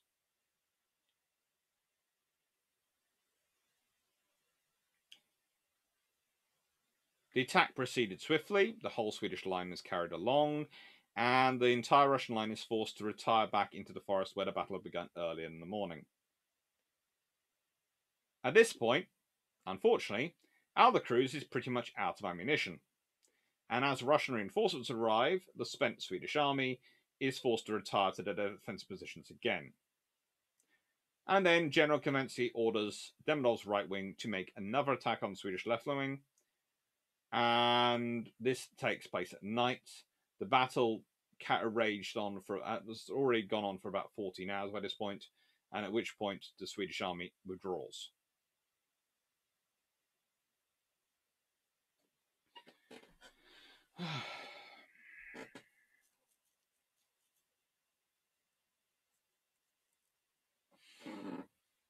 So basically, it's low on ammunition, low on troops, low on morale. They still manage to almost win the battle until at the end the Russians, who are bringing up more, just keep on coming. Yeah, I don't know.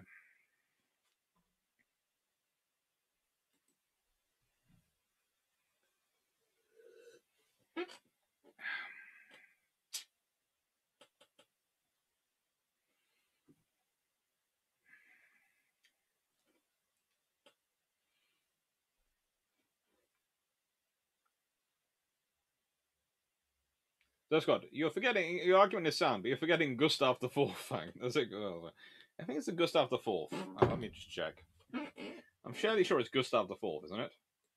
Or have I been called? Is it Gustav the Sixth? No, it is Gustav the Fourth. It's Gustav the Fourth. I am right.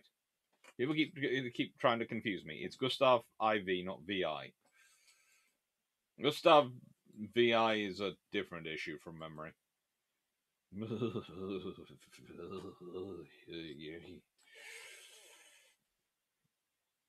very different issue.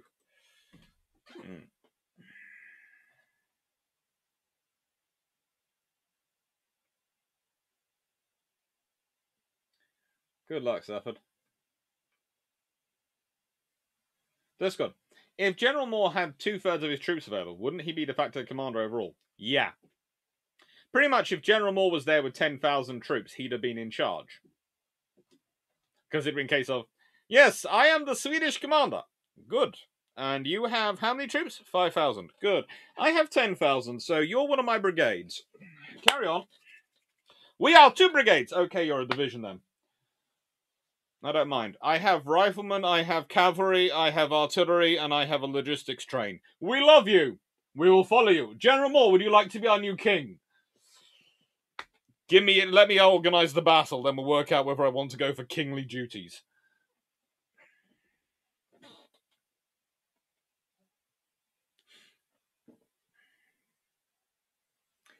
It's honestly, this is the thing. This is take place in the 14th of September. If we go back, if you think about it, they arrive in the 7th of May. So they can't do much for Svebog. That's already fallen. Operation Gotland, you don't need the Royal Navy for that one, although their ships turning up would have been kind of interesting. But that could have dealt with the Battle of Le Mans. And if we consider where that's happening, that would have been an interesting factor for the Battle of Le Mans. And if you then there's the Battle of Oravis in September.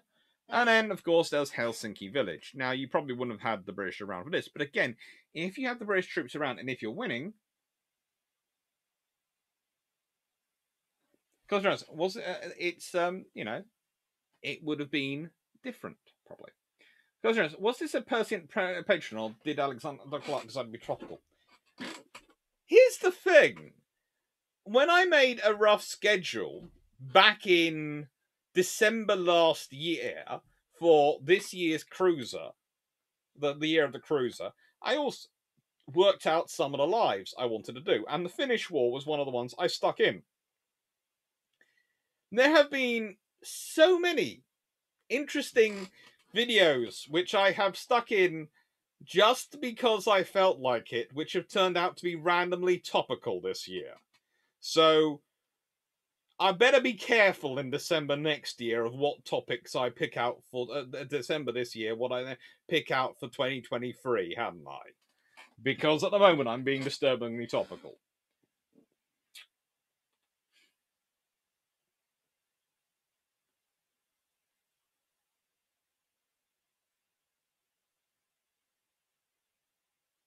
That's good. Also, General Moore Councils always says, I'm taking my troops and going home, which probably causes most of the Swedish army to follow him regardless of orders.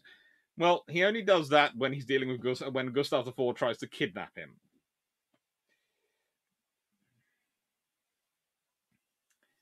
So, Helsinki Village. Helsinki Village is, how do I put this? Right, so, Gustav planned a large landing operation. The idea was to send over 8,000 troops. However, what actually arrived was 3,500 soldiers, who were, well, damaged and broken. Task Force mainly had to return to Sweden, damaged and broken. The 3,500 men under Lieutenant Colonel Gustav Olof Lambreg landed at the village successfully, and they tried to advance the inland areas. Gustav actually arrived on the 20th of September in 1808 on his own yacht at the battle. He actually came to the battle himself. I'm not sure if he was planning to be in charge of the battle, but he turns up him actual self.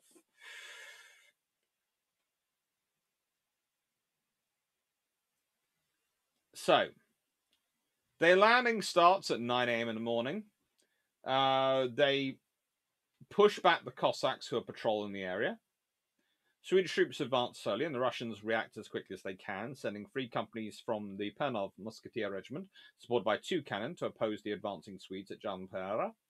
Kronberg Regiment offensive caused the Russians to retreat, and so the Swedes had just 4 men wounded on the first day of fighting. 27th September, well, the Swedes again proceed to advance in the direction of the village of Väinen. There is a Russian lieutenant general waiting. Carl Gustav von Bagvo builds a defensive line with a battalion of the Nevsky Musketeer Regiment, and their job was to delay the progress of the Swedes, but the Swedes managed to push the Russians back to their positions. At this point, Gustav Reinhard Bonge Afgenes is named commander of the Swedish battle forces. And the Swedes lost 12 killed, 71 wounded, and 3 missing on the second day of fighting. And then on the 28th of September, Prince Betor Bagrathreshn brings sizable reinforcements to Bagvu. So the Russians are reinforced. Bourget, that's the Swedish commander, plans a 2-pronged offensive for the Swedes, and one force attacking from North Villen to Pusta, while at the same time, the leg of Ring force would strike the flank of the Russian force at Pusta through Hanaron and Panta. Basically, the idea was to split up his forces, which is always sensible to do when your enemy's got reinforcements. Instead, Bajevu takes the initiative and manages to strike directly to Bodge's mainline position, simultaneously starting a flank offensive via Ranta. At which point, Lagerbring's attack is stopped by the force of the Russian troops, and he has to retreat. Bourget found the situation hopeless and orders a general retreat onto Helsinki village. At the beach, the situation is chaotic, to say the least. The king orders all the gunboats to Kaluhu, And so they were had because he felt like moving them there, which meant there were only troop ships left. So instead of them being able to retreat back on their gunboats, provide fire support and defend them while the Russians were attacking, the ships were having to load on troop ships while the Russians were firing. And this, of course, results in large losses. The Swedes sustained 45 killed, 176 wounded, and roughly 300 captured on the third day of fighting. The Russians lost 529 personnel for the entire 3 days.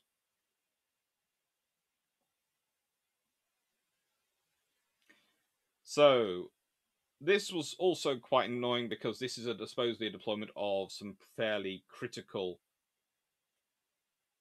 troops, because this is the Swedish Guard Regiment, Finnish Guard Regiment, the Spare Life Guards, the Jaegers, the Kronenberg, a light infantry regiment, the Life Guards Horse, which had 2 squadrons deployed, and the Sphere Artillery Regiment. So they are critical. They are fairly decent troops, and they have completely been knocked about because Gustav turned up and had a bright idea.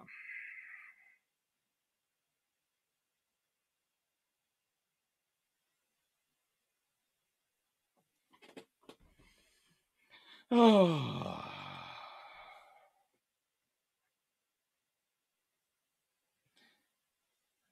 That's good. You're telling me the Orphan King is on a boat and no one decides he should have an accident follow boat on this night? No. Was this the special? No, that's an insult to people who have actual special needs. That's right. I don't remember. Is there a session on the project 116 like most? Oh, speaking of topical, yeah, actually there is. If you look through, if we go back quickly to this,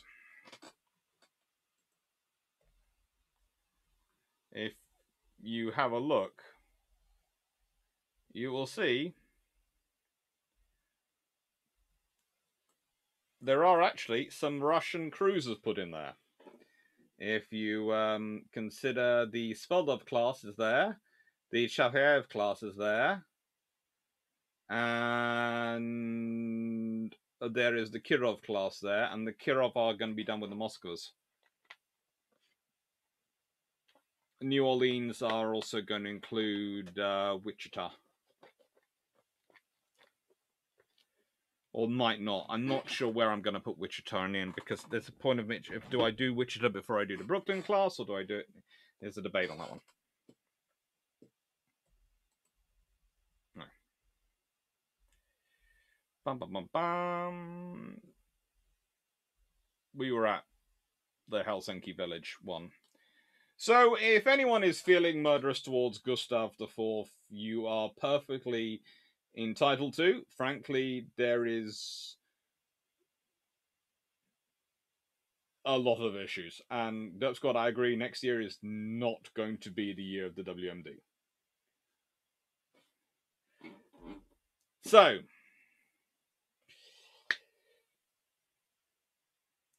you might have noticed something. The fighting by March 1809 appears to have moved from Finland to Sweden. This is how well the Finnish War is going.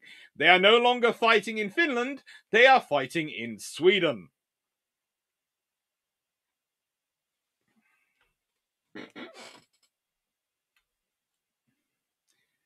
Neither and don't say it's worse than anything the British could pull off. There are a few. There are a few history. There are a few campaigns that seriously we could talk about on that one.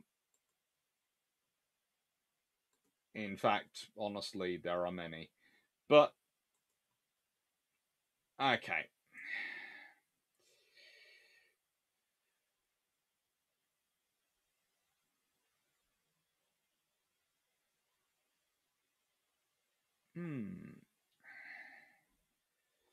So let's just quickly talk about Gustav IV.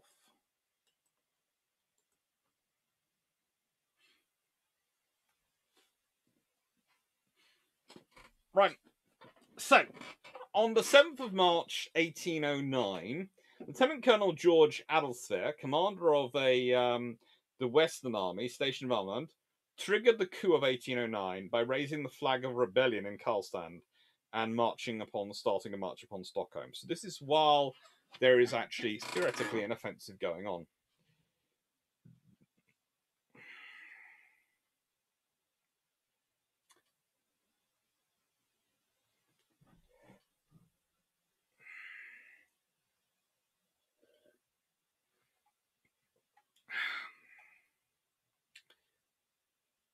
They prevented the king from joining loyal troops, because apparently Gustav still managed to have some loyal troops in Scania. On the 13th of March, 7 conspirators led by Carl Johan Alderkreutz, remember him from earlier, broke into the royal apartments and palace, seized the king, and imprisoned him and his family in the Grisholm castle. At which point, Duke Charles, the king's uncle, was persuaded to accept the leadership of a provisional government, which was proclaimed the same day. Parliament, Diet, was summoned to approve the revolution.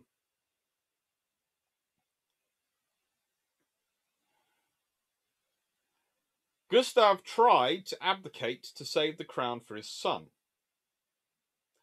But, 10th of May, 1809, the Reichstag of the Estates, which was dominated by army officers, declared that not merely Gustav, but his whole family had forfeited the throne.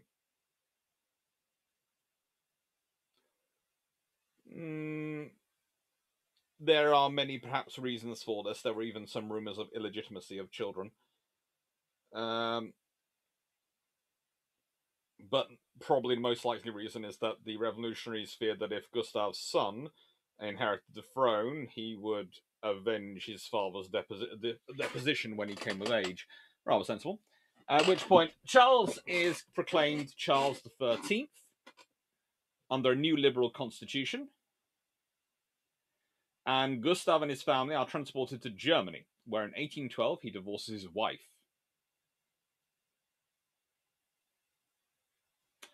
He settles at St. Gallen in Switzerland and lives in a small hotel in great loneliness and ignorance under the name of Colonel Gustafsson for most of his life, or for the remainder of his life, and eventually suffers a stroke there and dies.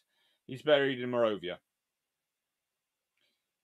Eventually, later on, King Oscar II of Sweden gets his body brought to Sweden and interned in the Räderholm church. But yeah. So, that's going on in the background whilst there's an offensive going on, because, again, it's always sensible to be doing this while there's an offensive going on. Let's be honest. So, basically, the Allied offensive, and eventually the convention, is a threefold attack on Sweden by the Russian Empire, with the aim of enforcing peace. Sweden must enter the continental system, also surrender to Finland. Their plan was to attack Åland and then use that for an attack on Stockholm.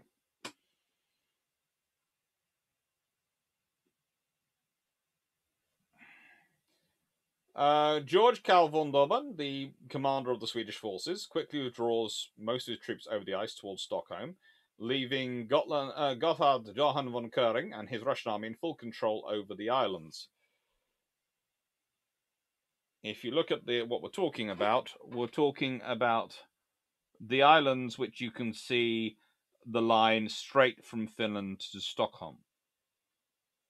There is ice. It's iced up.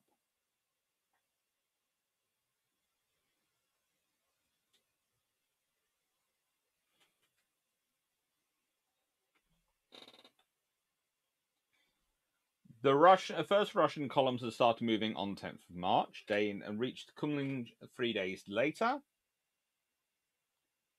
Their first encounter occupied next day was Swedish outpost of Vado, and then they keep coming down. So the Russians are coming down the coast, and the Russians are also trying to get across the Baltic.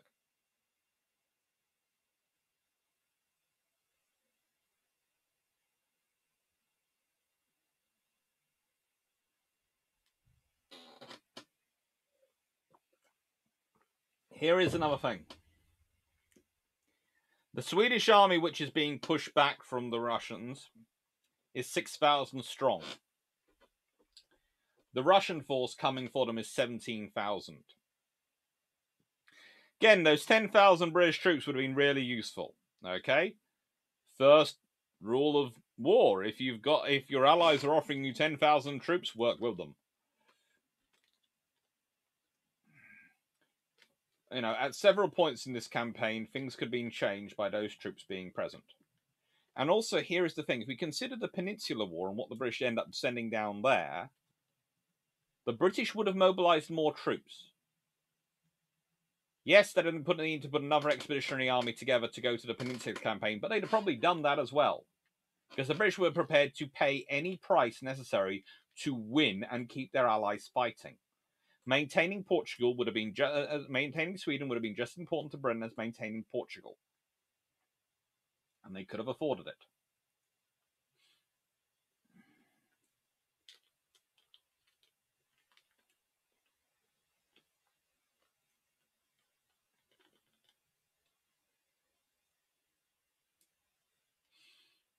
Now, despite the Swedes being near annihilation, the Russian army stops its offensive towards Stockholm. They were unable to enforce the peace. They stayed on the Åland Islands, and only a small cavalry division under Kulnev went after the Swedes as a demonstration. They opened up negotiations, and von Dolben expressed the Swedish strive for peace, asking von Koning von Noring, the Russian commander, not to disrupt the ongoing discussions for renewed attacks. So, on 21st of March, the Convention of Åland is signed, which, under the circumstances, well, let's put it this way, it's rather favourable to the Swedes. And resulted in an end of the offensive, against the wishes of Alexander I, who was wanting to conquer the whole of Sweden as well as the whole of Finland. He wanted it all. That's what Alexander I wanted. And trust me, he wouldn't have stopped with Finland. And this is the interesting point. At this point, might ask yourself, why are the Norwegians and the Danish Norwegians not invading, not using this time to attack? Because they're also smart enough to realize that, okay, A, they have no navy. B, the Royal Navy has shown up at this point. They have. At this point, we are talking, the Royal Navy does show up quite heavily.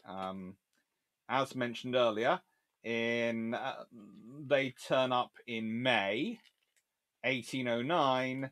It's when the Royal Navy turns up under Admiral James Saumarez.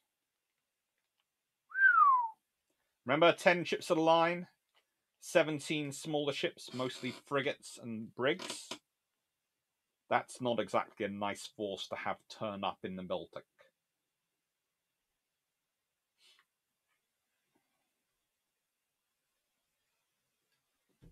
And it's pretty darn effective. And that's coming after this. So, yeah, getting the convention signed is sensible.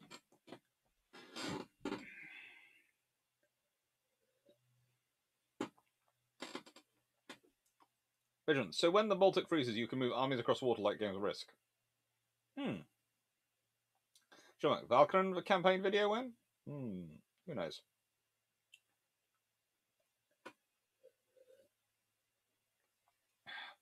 Senator, are there any unofficial naval fortifications nowadays?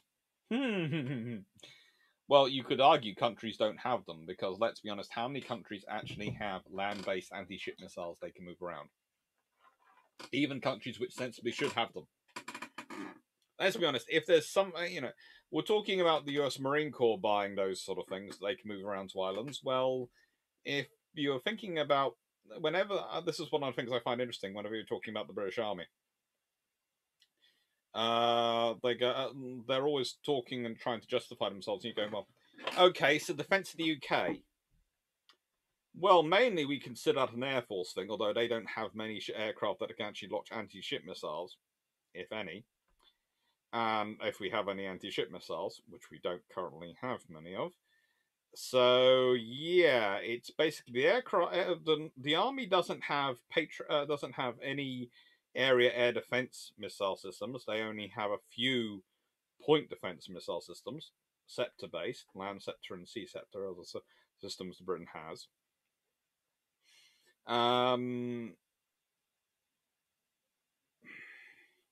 Nothing equivalent to a Patriot or THAAD. They have no anti-ship missiles, land-based or sea air-based. So yeah, Britain has problems.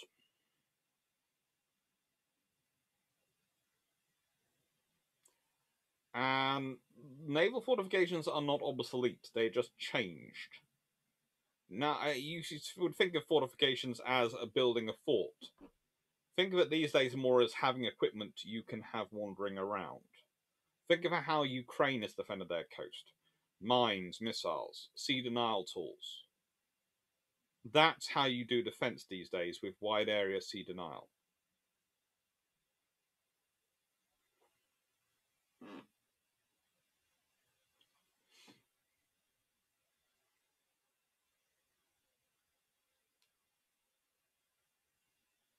And so then you sort of go, okay, well, it's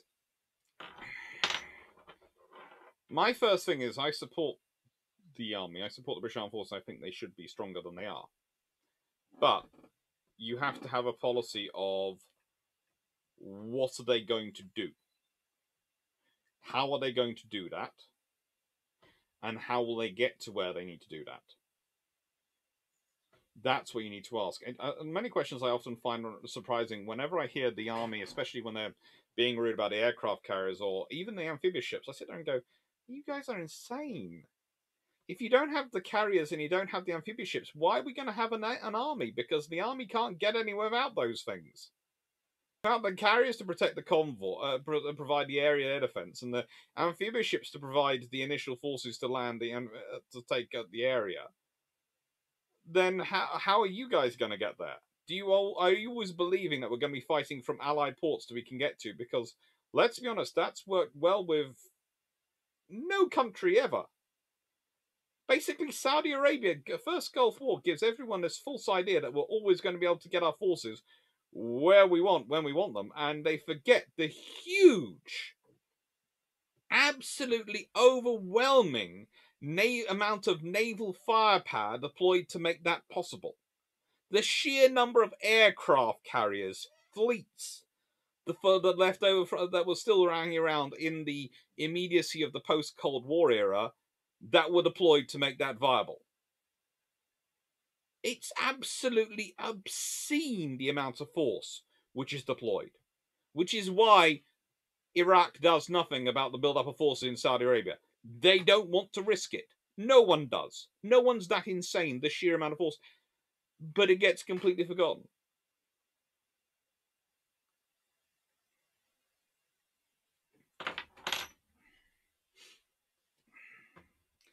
Sure, don't need a ground-based turret with an 18-inch gun if you have a bunch of trucks with surface-to-surface missiles swanning around.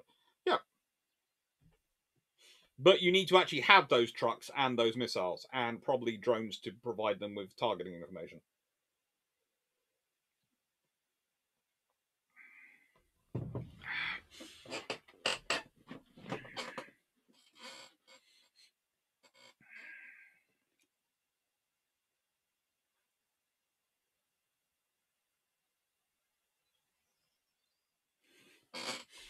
Right then. So, hello, Grand Duke. So, Scott, you'd almost think they swallowed the war of choice doctrine, big submarine hook, line, and sinker. Don't get me started on the war of choice doctrine. That's a rant which can have to take place for an entire hour.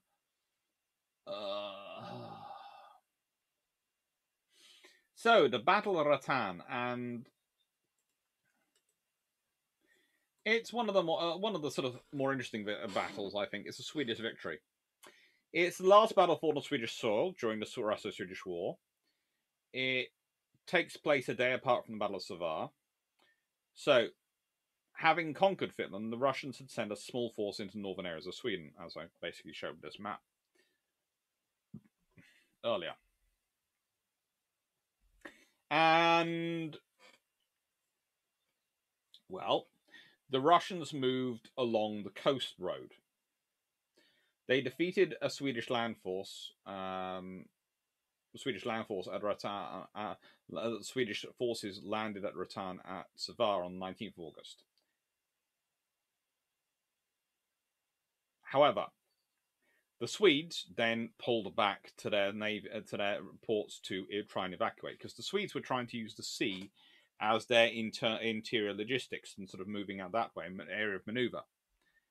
At which point, the Russians decide to attack the troops withdrawing. And what I find really annoying about this is, technically, at this point, Gustav Wachtmeister, the Swedish commander, has 5,400 troops. Nikolai Kamensky has 3,000. The Swedish task force that's supporting him has 2 ships of the line, a frigate, 44 of those little gun sloops you can see, 6 galleys, between 20 to 40 troop transports. So that's a pretty hefty force. Lieutenant General Gustav Wachtmeister had been battle proven in the Prussian army, served in the Russo-Swedish War of 1789 to 1790, and in the Pomeranian War. They decided to give him command over von Durban, who'd been fighting the Russians up to this point.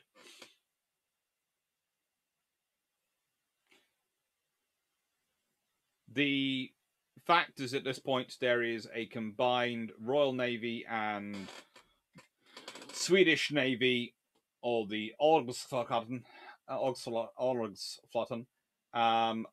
were holding the Russians at bay. So pretty much there is no Russian naval force that's going to threaten them. So they leave Stockholm on the 8th of August, sail north towards Rattan, and they keep as far out to sea as possible, arrive at Rattan on 16th of August, and they plan to land these troops and attack. They embark at 17th of August. They destroy a small detachment of Russian troops at the Dromka, and then the Russian commander, Kamansky, learns of the Swedish task force, quickly wheels round and marches north. His plan is to fight Wachtmeister's forces before Red arrives, another commander who's marching up.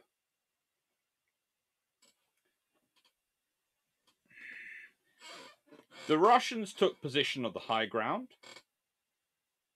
and so the Swedes decided to counterattack uphill. Now, here is the point. The Royal Navy, as we know, there is Samaras has arrived with all that force, 10 ships of the line, 17 other ships. But because of the way Gustav had treated John Moore and the British Expeditionary Force, there's no British troops. There's not a large force of British soldiery sent.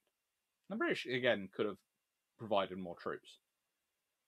So you have 5,000 attacking 3,000 uphill. Now, yes, you could say, oh, that's almost 2 to 1, but it's uphill. And these Swedish forces have been pushed around quite a lot. Again, imagine if there'd been even a British force of 5,000 troops with the Swedish force. It had been 10,000 to 3,000, at which point you would probably have got a holding action and 2 flanking forces going, hello, you're in the middle.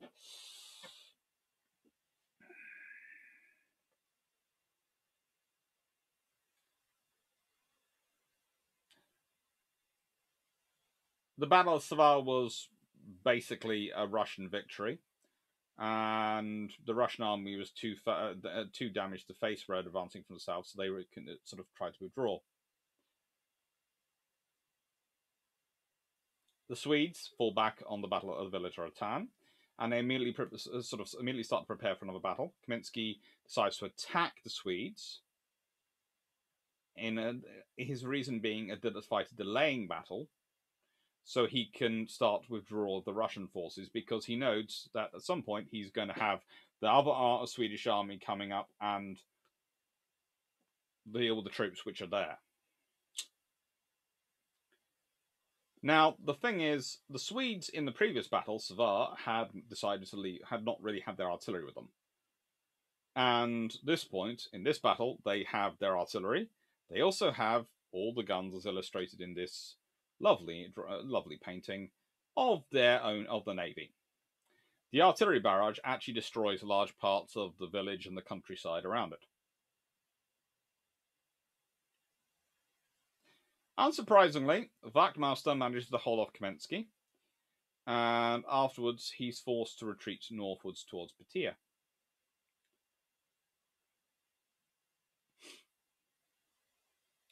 It's considered a Pyrrhic victory, but it does set the grounds for the next battle.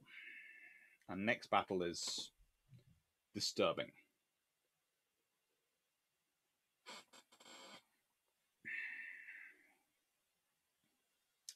It's fun.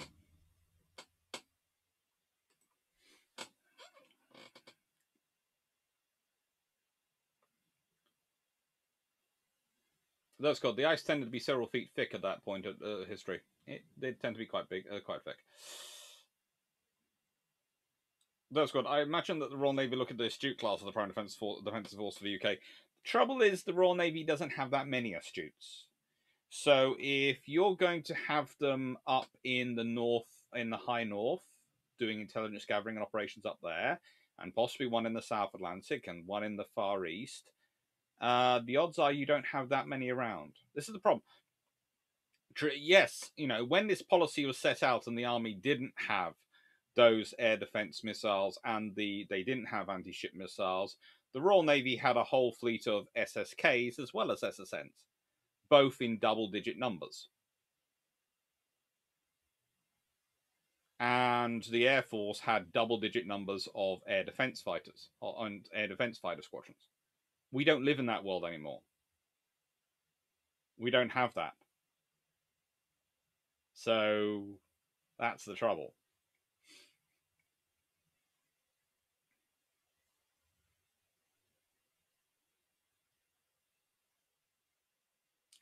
I think it was in Warship 2021 that it had a detailed breakdown of one of the French offshore defense turrets. Fascinating article. Yeah, it did.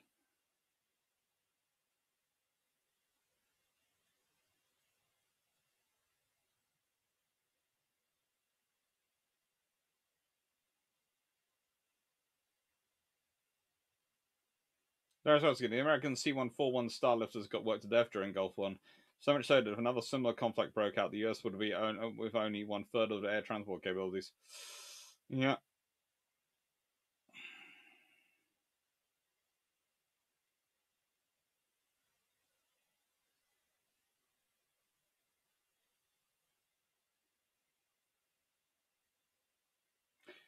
Grand Duke of Mecklenburg-Schwerin, Tsar Alexander nearly started a war with Prussia and Austria during the Congress of Vienna. I don't remember who calmed Alexander down, but he was definitely in something. He had a stand-up row with the British diplomat at the time, and the British diplomat absolutely gave him a full dressing down. The British could.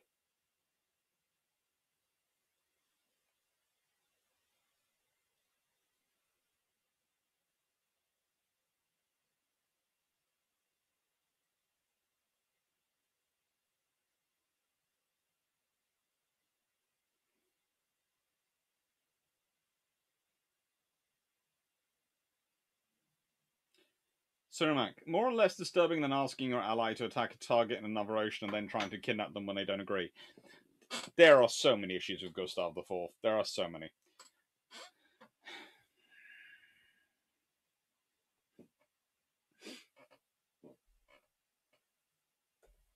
Yeah, the Long Patrol sadly will be one to watch. It will also be one of a lot of me being quite rude about wars of choice and how you actually prepare your defensive forces. I know, because it's being recorded tomorrow morning. So, the Battle of Patea. Okay, so the Battle of Patea is, well, being re-recorded tomorrow morning. I already recorded a version and don't like it, so it's being recorded. So, there's a Swedish naval squadron in the Baltic, and this is August 1809, which is capturing Russian vessels which they found sailing northwards. They found an infantry battalion stationed on the island of Patea, accompanied by some Cossacks, all under the command of General Nikolai Kamensky. Upon seeing the Swedes, a Russian soldier was ordered to ride on his horse to spread news of their arrival. He was killed by fire from one of the Swedish sloops. The bridge that the Swedes were meant to destroy was clearly visible from the water, and it was determined that it could be destroyed easily by a carronade from the sloops. However, I love it when you have these kinds of officers in the armed forces.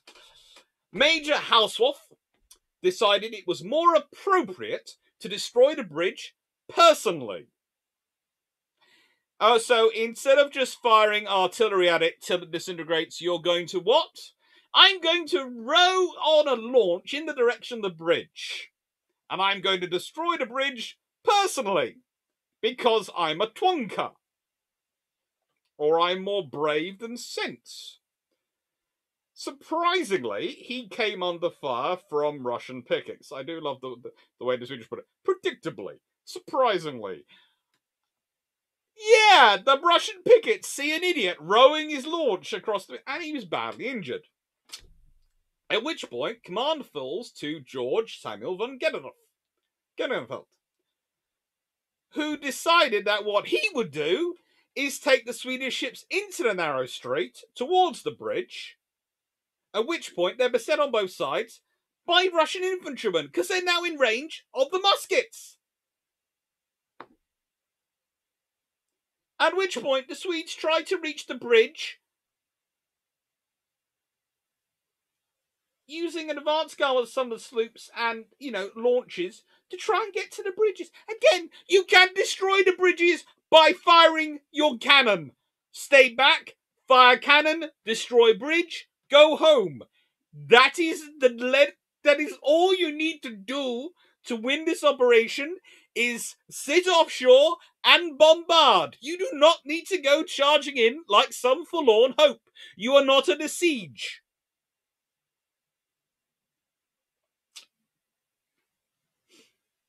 At which point, they realize that the Russians have the high ground. This is a naval operation. The high ground should not be featuring in this kind of thing. This is not the stone frigate scenario. This is, you are supposed to sit off the coast, bombard. They don't have artillery. Don't get in musket range. Don't try sailing into narrows. Just fire your cannon.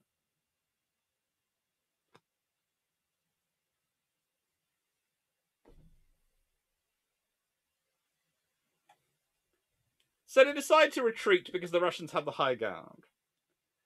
At which point the Swedes determined that a landing would likely not be possible given the strong position of Russian forces, but decided they would still try it.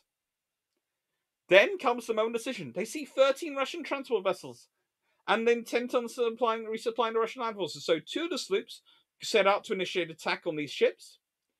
Those 2 vessels are forced to retreat back to Geraris because they see the transport ships are actually being escorted by cannon boats. And so the Swedish squadron at this point retire southwards. So they've lost 6 killed, 19 injured on their side. The Russians have had 13 killed, 20 wounded, 7 captured. And they haven't destroyed a bridge.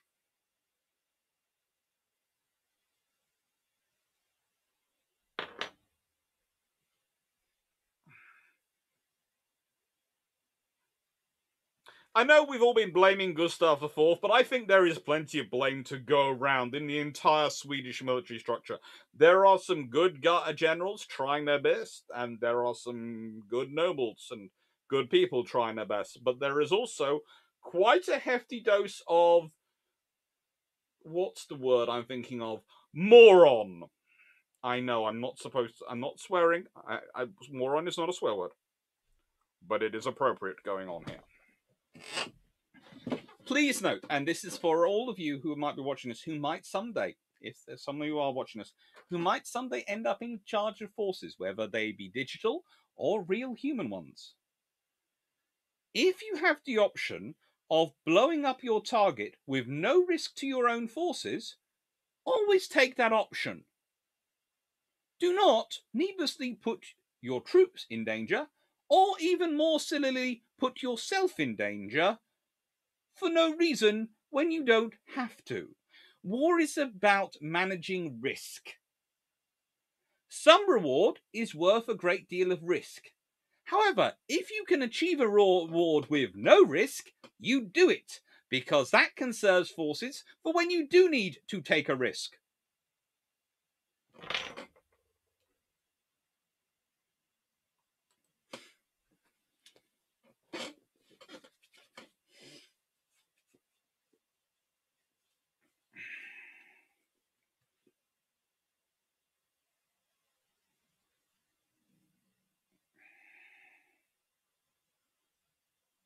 Grand Duke of Macon, we have all these guns. Why use them when we can row straight into the Russians, then sail into them?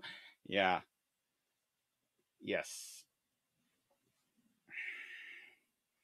So no, this is like if at D-Day the battleships would send out commander groups to destroy the Atlantic Wall instead of firing the guns. Yeah.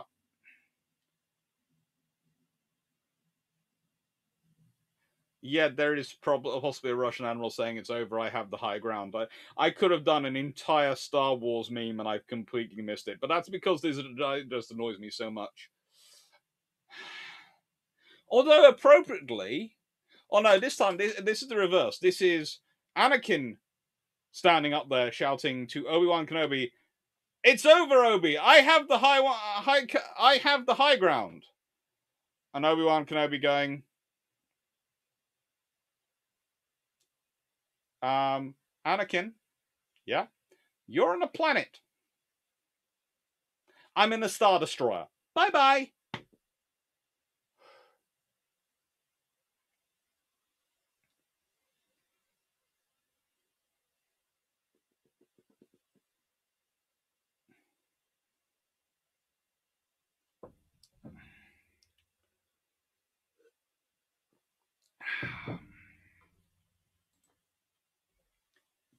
So, for some reason, this war ends in a treaty. I can't think why. Now, I would like to say that the Treaty of Friedrichshafen was fair and kind, but no, this is what happens to Sweden afterwards. You can see there's sort of quite a large part of it becomes Finland and various other things. So, treaty, Sweden cedes parts of the provinces of Lapland and Västerbotten. Aland, east of that's Västerbotten, east of the Tornea River and Muna River. Aland, and all province is east thereof. Swedish territories came to constitute the Grand Duchy of Finland, to which the Russians added their 18th century conquest of Karelia and small parts of Nyland and Savonia, and as Viborg County, and together with the Diet of Piovo and the oath of the sovereign. That's weird. I'm not sure on this. And basically, this treaty sets up the autonomous Grand Duchy. So that set up thanks to the Diet of Porvo, which was in 1809, the oath of the sovereign, and this treaty. Also set up its own administration and institutions, and that leads to the revival of Finnish culture, equal position of Finnish language, and ultimately in 1917, Finland's independence. So Finland becomes a duchy, a Grand Duchy, and eventually gets independence in 1917, which is 108 years later. Emperor Alexander promised to retain old laws and privileges in Finland, but the treaty overstepped any formal guarantees of the legal position of Finland's inhabitants. It ignores it. For example, the Russians refused, and Swedes were not in a position to insist on these being retained.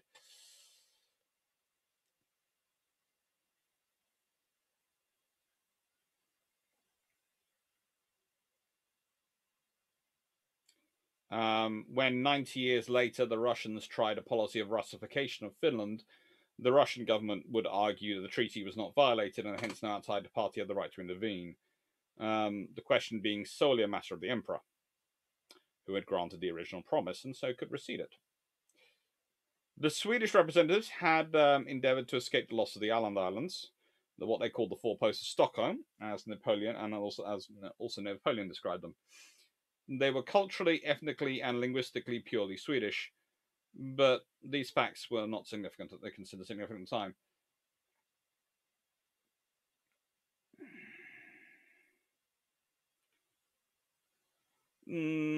Turns out they were also quite interesting to the British. So after the Crimean War, the islands were demilitarized according to the Åland Convention, including the Treaty of Paris 1856. And during the War of the Sixth Coalition, Russia and Sweden concluded an alliance directed against France, which meant they sort of became friends. And actually planned a landing in Swedish Pomeria, which had been overrun by the French. And as part of the agreement, Russia had promised to press Denmark to cede Norway to Sweden.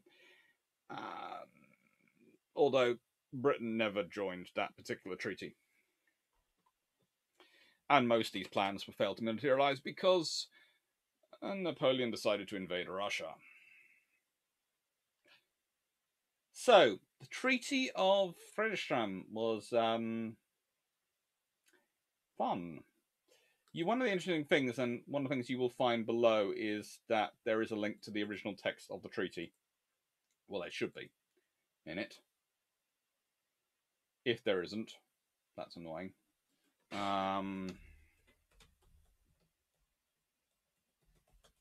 There isn't.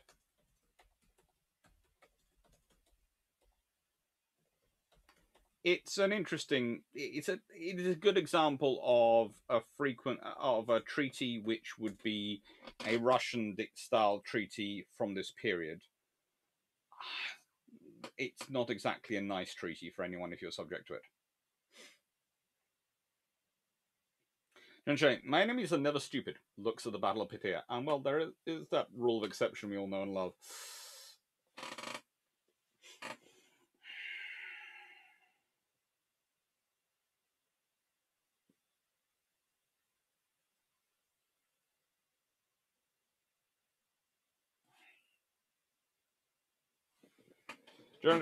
Sweden would get Norway for a century and further lose the bit of Pomeranian it had at Vienna. It also lost Weimar in 1813 as well, so the official death of the Sweden being a relevant power. They do quite well. And soon, Sweden and Finland could be joining NATO. Well, they're apparently applying to join NATO, so that will be interesting. That's going to be problematic, but it's also... This is something, again, if I was... And this is completely going off topic for a second, but if I was the British Army, I'd be very interested in Sweden and Finland joining NATO because, let's be honest, large British armor... Britain isn't going to produce a large armoured division unless they change defence funding massively. But a well-organised and self-sufficient British brigade that could be landed in Norway and moved quickly across into Sweden and Finland, or various points thereof, would be a pretty good force to have. In fact, if you could have, I don't know, a Royal Marines party that would secure and do the high north area, but a couple of army brigades which could be landed in and sent in, that'd be pretty darn useful.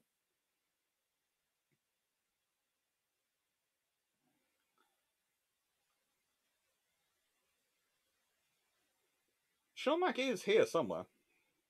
That's good.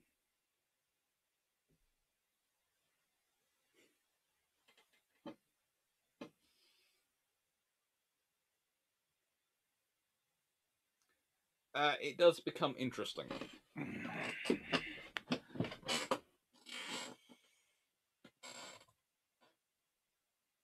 Anyway, so where does this really become relevant for today? Well, that's the Battle of Borodino, and that's Gustav IV being arrested.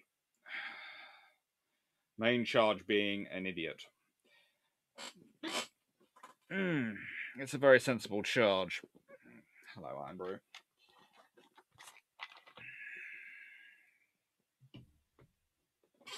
Grand Duke Megalo's throne. My great uncle was offered the throne of Finland in 1918. Turned it down. Probably sensible, but could have been fun.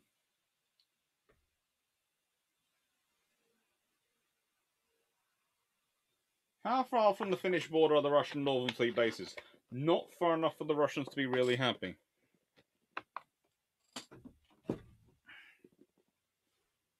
Also, at what point do we reckon Finland gets some P8s?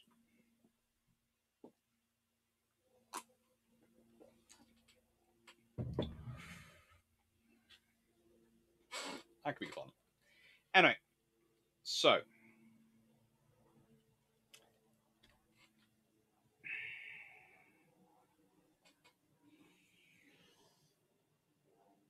this is the kind of war which gets launched in this period, especially. You have two enemies who are both led by posturing, pontificating, bombastic something or other. There are various names I can use, but I won't.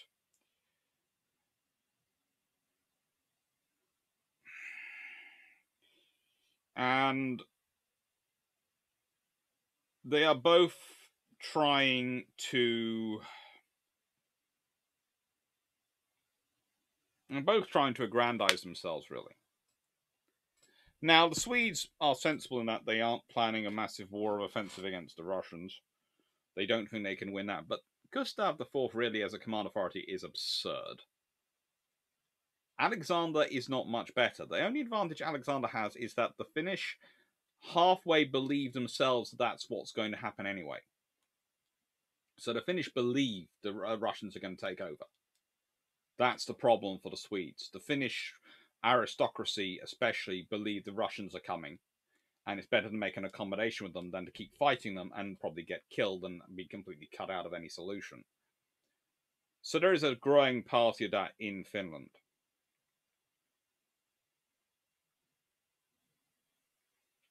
But more important than all this, the whole thing you can get down to is they wouldn't have had that belief if they'd been looking at the fortifications and they'd been in good repair. Because they partially get that view because they're thinking Sweden's abandoning them. They've not got very good troops. They've not got enough troops in their garrison. They've not got those garrisons in good order. They've not got those fortifications all built. They aren't providing any funding for their maintenance repair. They don't even have accurate maps. I honestly, this might be conceit or coming from a country which has the Ordnance Survey, but I cannot understand any nation not having accurate maps in this period. Because it's got to the period where you've got cartography and map making is becoming a science. It's a very popular science. And amongst the kings, and especially the educated monarchs, it's a thing they show off with. They present maps to each other of their own lands. They present maps of each other's lands. It's one of the great gifts you can give your opponent, which is something supposed to be nice. Here, I've sent to my ordnance people, and here is a map of your lands presented by me. It's a kind of two-edged gift, because it's here is a map of all the territory you own. Isn't it a good map? It's lovely. By the way, I now know everything that's in your territory as well. And I know my way around just as well as you do, because I have a good map. So it's sort of those sort of very pointed gifts you can give someone. I just can't get my head around them not having a decent map. It's absurd. It really is.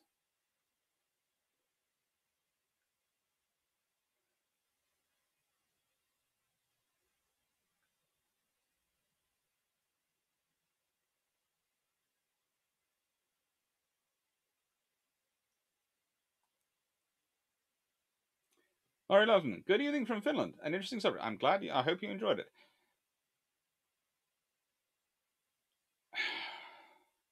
In return, the Russians, they do well, but it's important to realize at no point do they really ever fight the crux of the Swedish forces. The really good troops, the really good fleet, is kept back the vast majority of the time because of Gustav IV. Because he wants to have those forces ready to invade Norway or fight the Danish, who might invade at any point with their fleet, which has been sunk by the Royal Navy in Copenhagen Round 2. I imagine that must have. Let's imagine Sir John Moore. This is the guy who will fight the Battle of Corunna and various other things. Yes, let's imagine that general.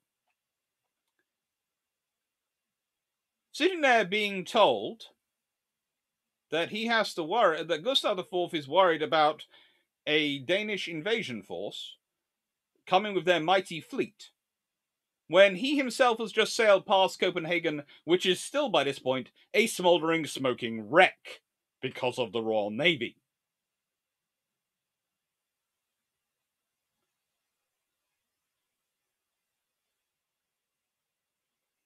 Let's just imagine his his reaction. It would be a case of, what? What? Huh? Huh? Huh?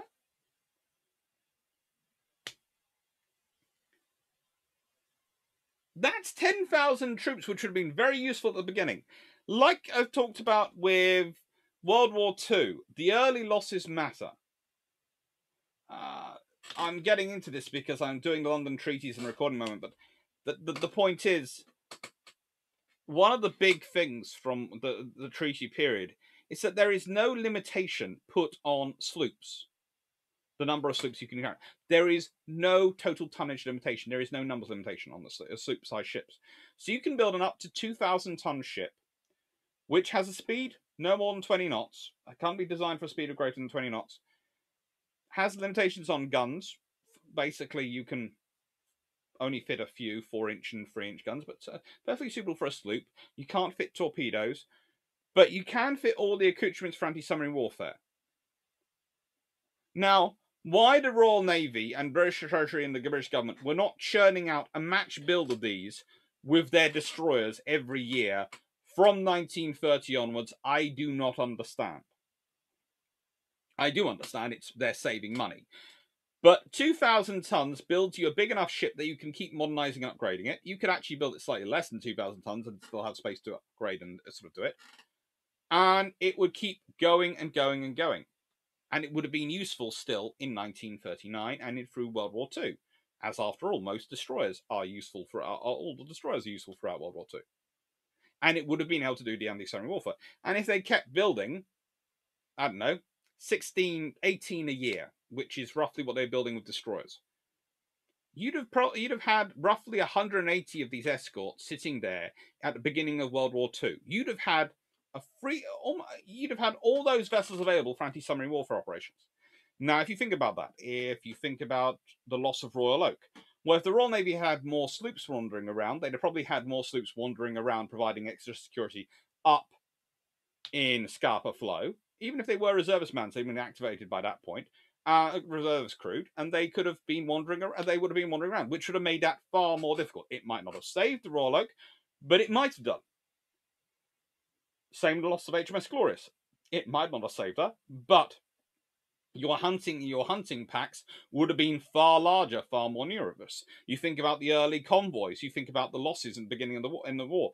You think about you think about the crash building program you have to implement and how you have to stop carrier construction and cruiser construction and capital ship construction to make that happen.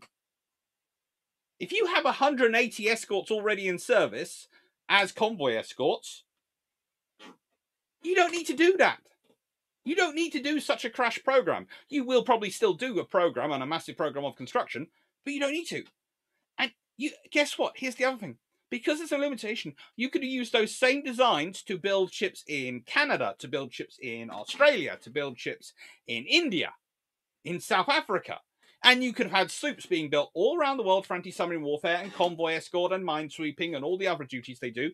And you would have been prepared for World War II far more than you were.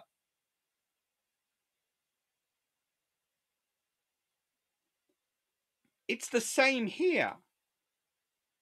Not much work, not much effort, gives him a lot more preparation. When we're talking about the Finnish War, if the money had been invested in those fortifications, if the money had been invested in having accurate maps, if the money had been invested in making sure the troops in there had adequate supplies, adequate equipment, and it was maintained to an adequate standard, the odds are this war would have not gone anywhere near as easily for the Russians. The local population would have felt far more secure and far more loyal because they felt far more committed to by the Swedish king and the Swedish monarchy and government. But B, the troops there would have felt far stronger. They wouldn't have felt abandoned. That's right. 80 sloops would be a good thing to hand over 1939. It would have been 180 sloops if they matched the destroyer construction. Because it's roughly, the Royal Navy builds roughly 18 destroyers a year. So they could have had 180 by 1939.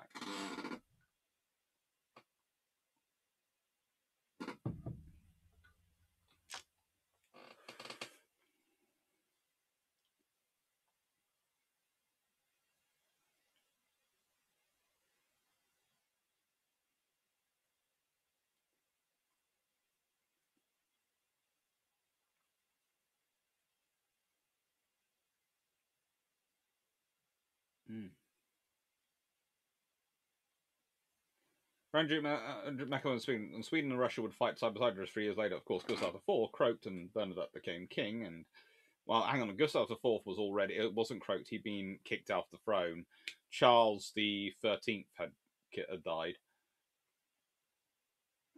And yes, he did decide that he would, rather than fight on the side of Napoleon, he'd side with the Britain and the Sixth Coalition and actually be mastermind behind one of the plans which destroys Napoleon. Again, Bernadette is one of the better general marshals of the Napoleonic era.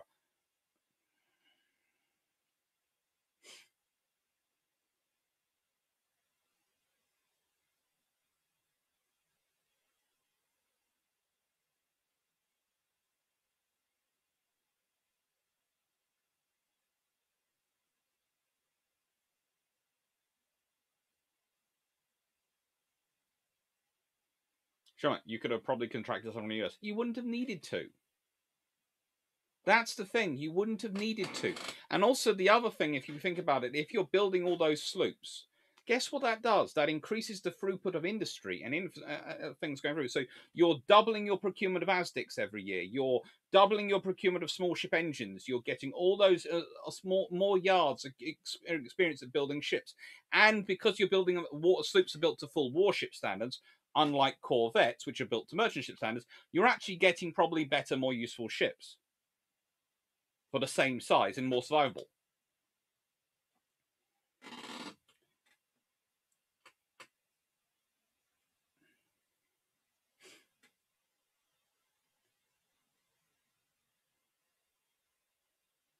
Randrick McLaren, it wasn't new carriers and cruisers all they cared about till the U-boats already began slaughtering merchant ships, though? No, they didn't. They did expect the U-boat thing to happen second time around. What's often forgotten is the British, as I've been over this in the past, one of the problems for the British is they developed ASDIC. And in the exercises they actually carry out in their training, etc., ASDIC proves all conquering. And it's amazing in the exercises they run. Basically, ASDIC allows them to get convoys through and do great things. And they're hunting submarines with aircraft and they have all the things going. And so it looks really good. And then war comes, and it turns out they lose control. That Norway is not neutral. Norway's taken. France falls, and suddenly the likely area of operations of submarines changes. The sheer number of the volume of potential for submarine operations changes, and it turns out ASDIC does have has problems. It has flaws, and that's the problem. And it's not new carriers and cruisers. They're also building capital ships and destroyers and sloops. And also, again, this is the point that's often forgotten, is the Royal Navy, Britain orders the Flower-class corvettes before war begins. They're ordered back in June 1939. They have been under design plans and ideas since 1938. that they are a development and evolution of the sloop program, which has been going in the interwar years, which has been about making sure the Royal Navy knows roughly how big, roughly what equipment they need in an anti-submarine warfare, a small anti-submarine warfare escort, and basically the Corvette program is about delivering that. And again, they're ordering it in 1939, presuming war's not going to be coming till 1942, because remember that's when the 10-year rule was informally ended in 1932, practically actually let off the hook in 1937. So theoretically, the the Royal Navy is preparing for 1942.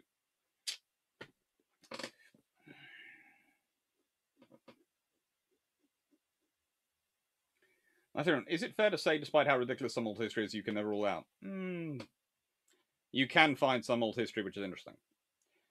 The problem for the Russians, though, comes twofold from this war. Because of their success in this war, they feel great. They think they've managed to recover from Austerlitz, from all the other from the battles they've lost against Napoleon. They feel they've recovered their military prowess. Alexander feels strong and powerful. And this is part of the issues which lead to what's pictured above, Borodino. Because when you have that level of ego, you think you can't be defeated. And you think that therefore the French won't attack you because you're now strong, you've won a war. But the French notice that you've won the war by the skin of your teeth, that any time your logistics have been stretched, you've kind of fallen apart, and that really you won the war mostly due to the incompetence of the high command you were fighting rather than anything else.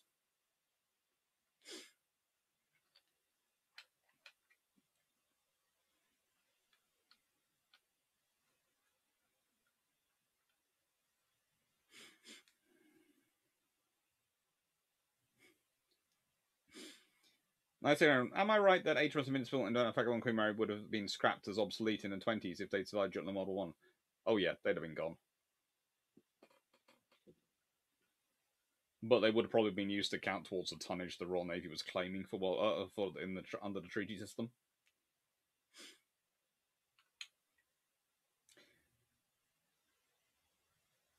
I didn't know the flowers would develop early. Oh yeah, that's one of the great things of history is that people don't realize quite how early the British are actually developing quite a lot of these things.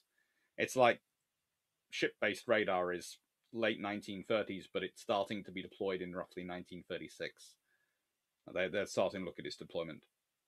And yeah, it's one of those things. If World War II doesn't happen until 1942, the Royal Navy you find fighting World War II is really different from the Navy which would have turned up in 1939. But it's as all history. You go to war with what you have. You fight battles with what you have available. You go to war with what you have. Not what you want. Not what you've got on paper and you dream of. You go to war with what you actually have. That's what you have available to fight a war. And what you have available to fight any battles is what's actually in the location of the battle.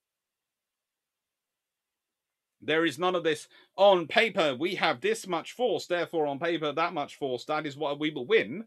It doesn't work out like that. What happens in any war, and this is the big problem in many ways, for the Swedish High Command this battle, is they have no understanding on paper of what they really have, let alone actually having any idea of what they actually have, which isn't on paper, is what you have on paper is what you have on paper. That's only as worth the piece of paper it's on. What you have in reality is what of that which you have on paper is actually serviceable and able to work. And that is what you have to fight a war. And then what you have to fight any battles in that war is what of what was serviceable and available to work is actually in the area where you're fighting the battle. Oh, and can be called upon and can be actually moved and implemented into the battle. Not going to sit on a high hill doing nothing.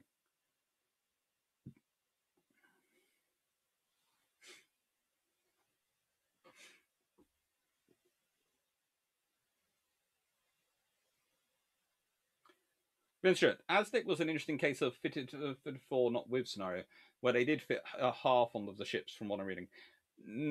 Aztec was more of a case of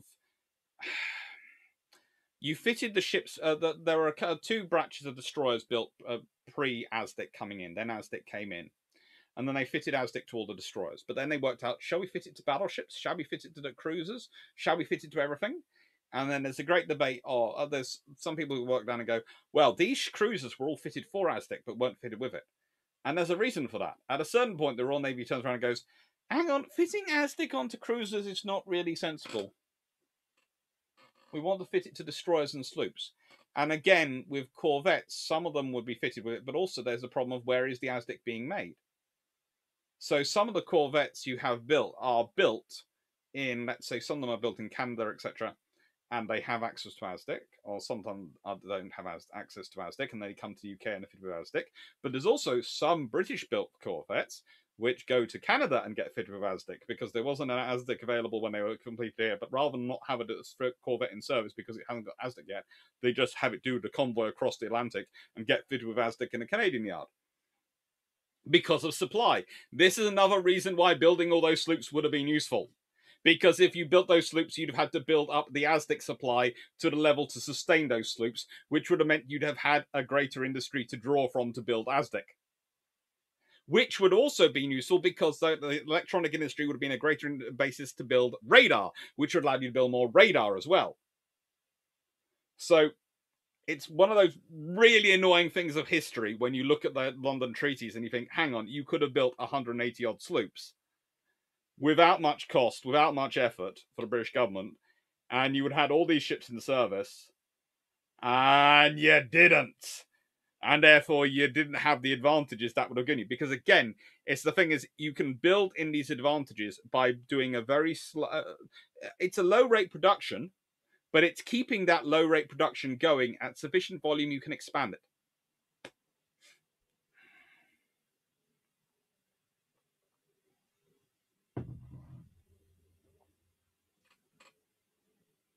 And you also always have to remember again that one of the problems for the RN and one of the reasons why it's slightly slow with the sloop production is because, and this is the argument I think that British Royal Navy probably put, is they were limited in their funding. They weren't going to get extra funding for the sloops.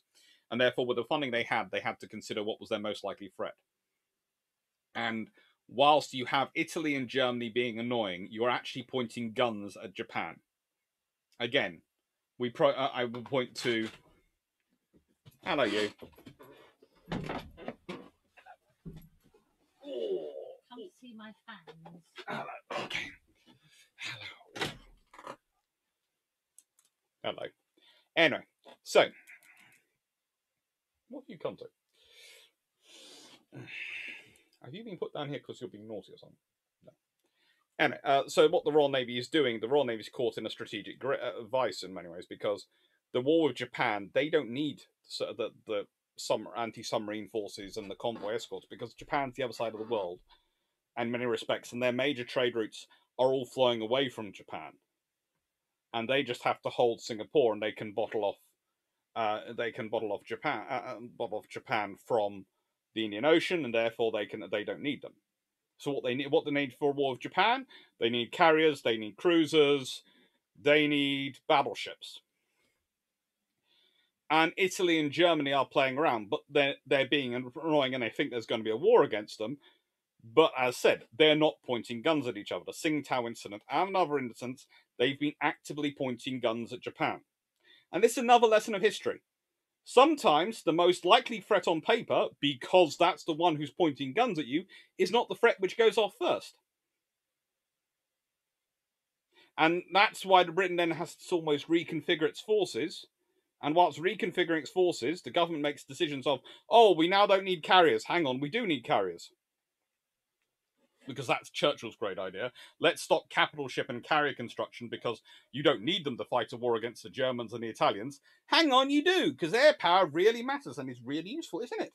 Yes, it is, and you know that, don't you? You do. You know about the importance of air power. Hello. Hello. Yes, am I going to get a lick bath? Hello, you're cute.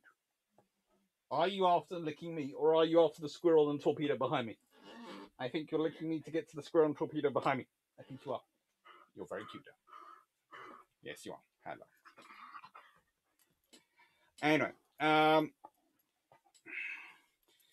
So that's the problem. And then sort of the Royal Navy is now reconfiguring itself by 1939, sort of late 1939, especially with Churchill Charge 1940. And then they sort of realize, hang on, we do need those ships. They start rebuilding them, and that's the trouble with 4C, and etc. When you have all those that scenario, if you hadn't had the stoppage in carrier construction, you'd have had more carriers in service. If you'd had those carriers available, you'd have had a carrier with 4C. If you'd had a carrier with 4C, then that changes the entirety of 4C's operations, because then they do have organic air power. They do have the capability to break up the strikes coming in. And if you can break up the strikes coming in, then the odds are the Japanese don't get the victory of sinking those two capital ships, which slows down the Japanese forces in that area. Allows more time for naval forces to form up around a command. You have Admiral Phillips. You have his proper staff. Admiral Phillips is not the most stupid admiral in the world. He's a fairly decent admiral. So if you give him if he's got a carry, if he's got some fast capital ships, gets to form all those forces around him, he can form an actual proper capital group. Yes, the Japanese can go south with the Kido Butai, but that's going to take time after Pearl Harbor to reorders. And while they're doing that, then they also have to deal with the formation of American forces and the American carrier operations. And that becomes a problem. And that could well have caused far more issues for Japan in Southeast Asia. Would 4C have continued to operate from Singapore? Well, that depends. Did they manage to retain control of Singapore? Again, if you have carrier and a couple of battleships operating in support of land forces in fighting in Malaysia, that can change things. History can change very easily. History spins on a dime. A couple of different decisions can change an entire world. And if we go back to it, okay, so again, if you go back to that Corvette decision, build all those sloops, which you could do under the treaties. You might not lose Glorious. You might not lose Royal Oak.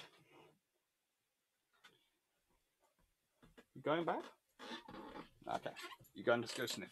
It's tea time. Take care, everyone. Love you all. But I'm off for my tea. Midnight snack, actually.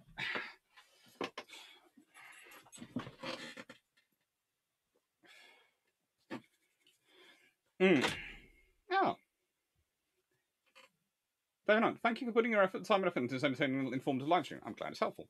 Anyway, so if you have the sloops, you, as I said, Royal Oak might not be lost, Glorious might be lost.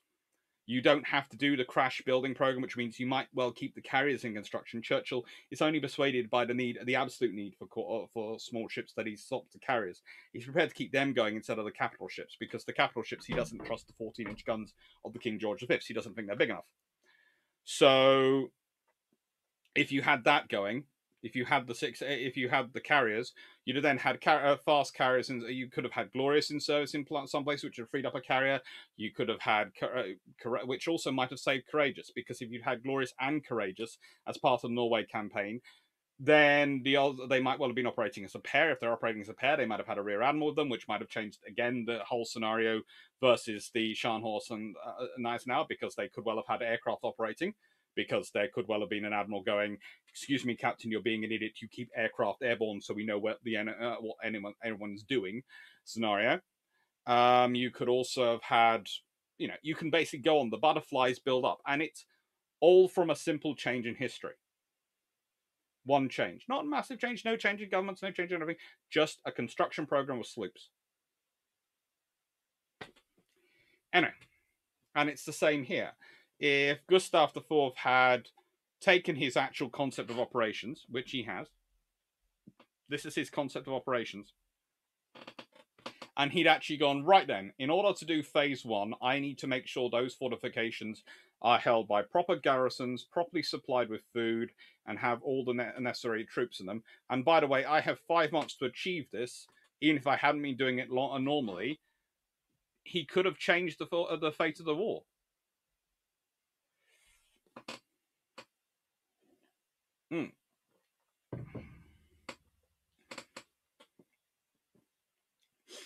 Right. Thank you very much, everyone, for watching. What have we got coming up? You're going to enjoy some of you next week, because the 17th of May is the Galaxy class. And There's a reason I haven't listed the brew ships for the 22nd of May, because, again, that will be turned into the Galaxy class live, if people would like that to be. Brew ships 80 is going to be new books. That's this Sunday. And then we have Patron 54 and Patron 53 and Patron 54. Wedding week, as said, is that week. And basically from the 27th onwards, I am on wedding duties.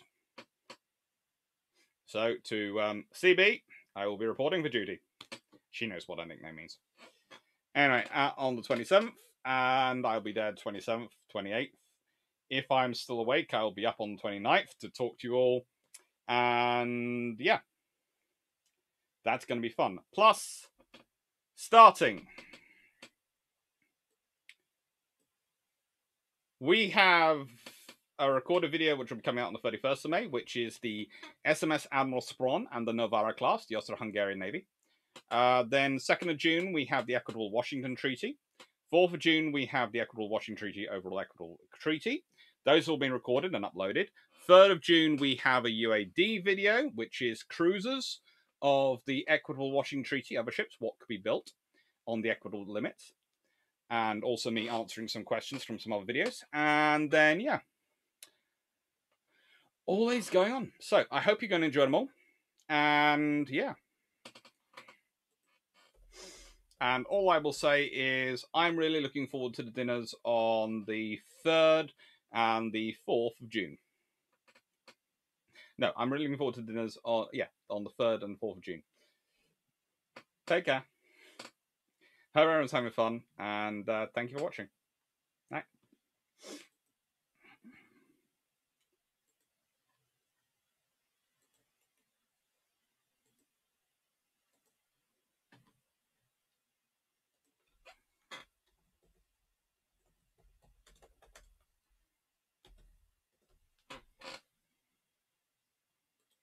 And while I remember, thank you, Glyn Stewart. Thank you, Grand Duke. Thank you, Grand Troop. Thank you, Derp Squad. Thank you, Sean Max, Stafford, Dan, and Paul from Chicago for all your adminning.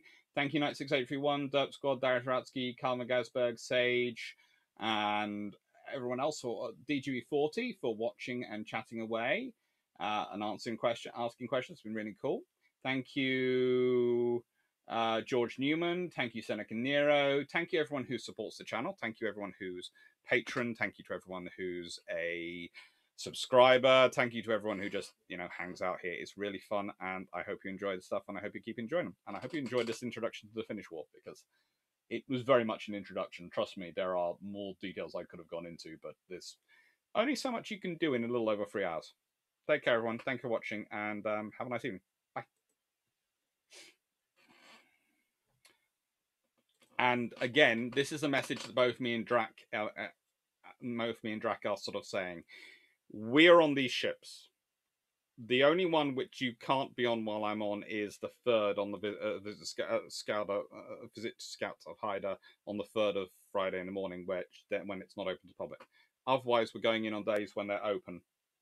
And so if people turn up and want to ask us questions while wandering around, as long as you don't mind us answering after we've done our filming. So if we're filming, you'll see, because we'll be talking to the camera. Then when we turn off the camera, we're more than happy to answer questions. And again, we're more than happy to meet up and do things. I know I've been working with Wayne Boring and a few others on organising some of the speaker events. And if they happen, they happen, that's great. If they don't happen, and if you just want to organise more dinners or chat with us, we're more than happy. We're really looking forward to it, and we love... Let's put it this way, this is the first time I've got to visit Canada as a tourist, and I'm really looking forward to it. I am going to be doing some touristy stuff. This is why Niagara Falls is sitting there. I want to actually get to Niagara Falls this time. I'm going to get there. Even if I have to drag Drac. No, I won't have to drag. Anyway, thank you very much, everyone. Thank you for watching, and I hope you enjoyed. And thank you, Matthias Slavic, Derp Squad, Bitron, Paul Amos, David Hunt, thank you, everyone. And Andrew Ben, thank you. Take care.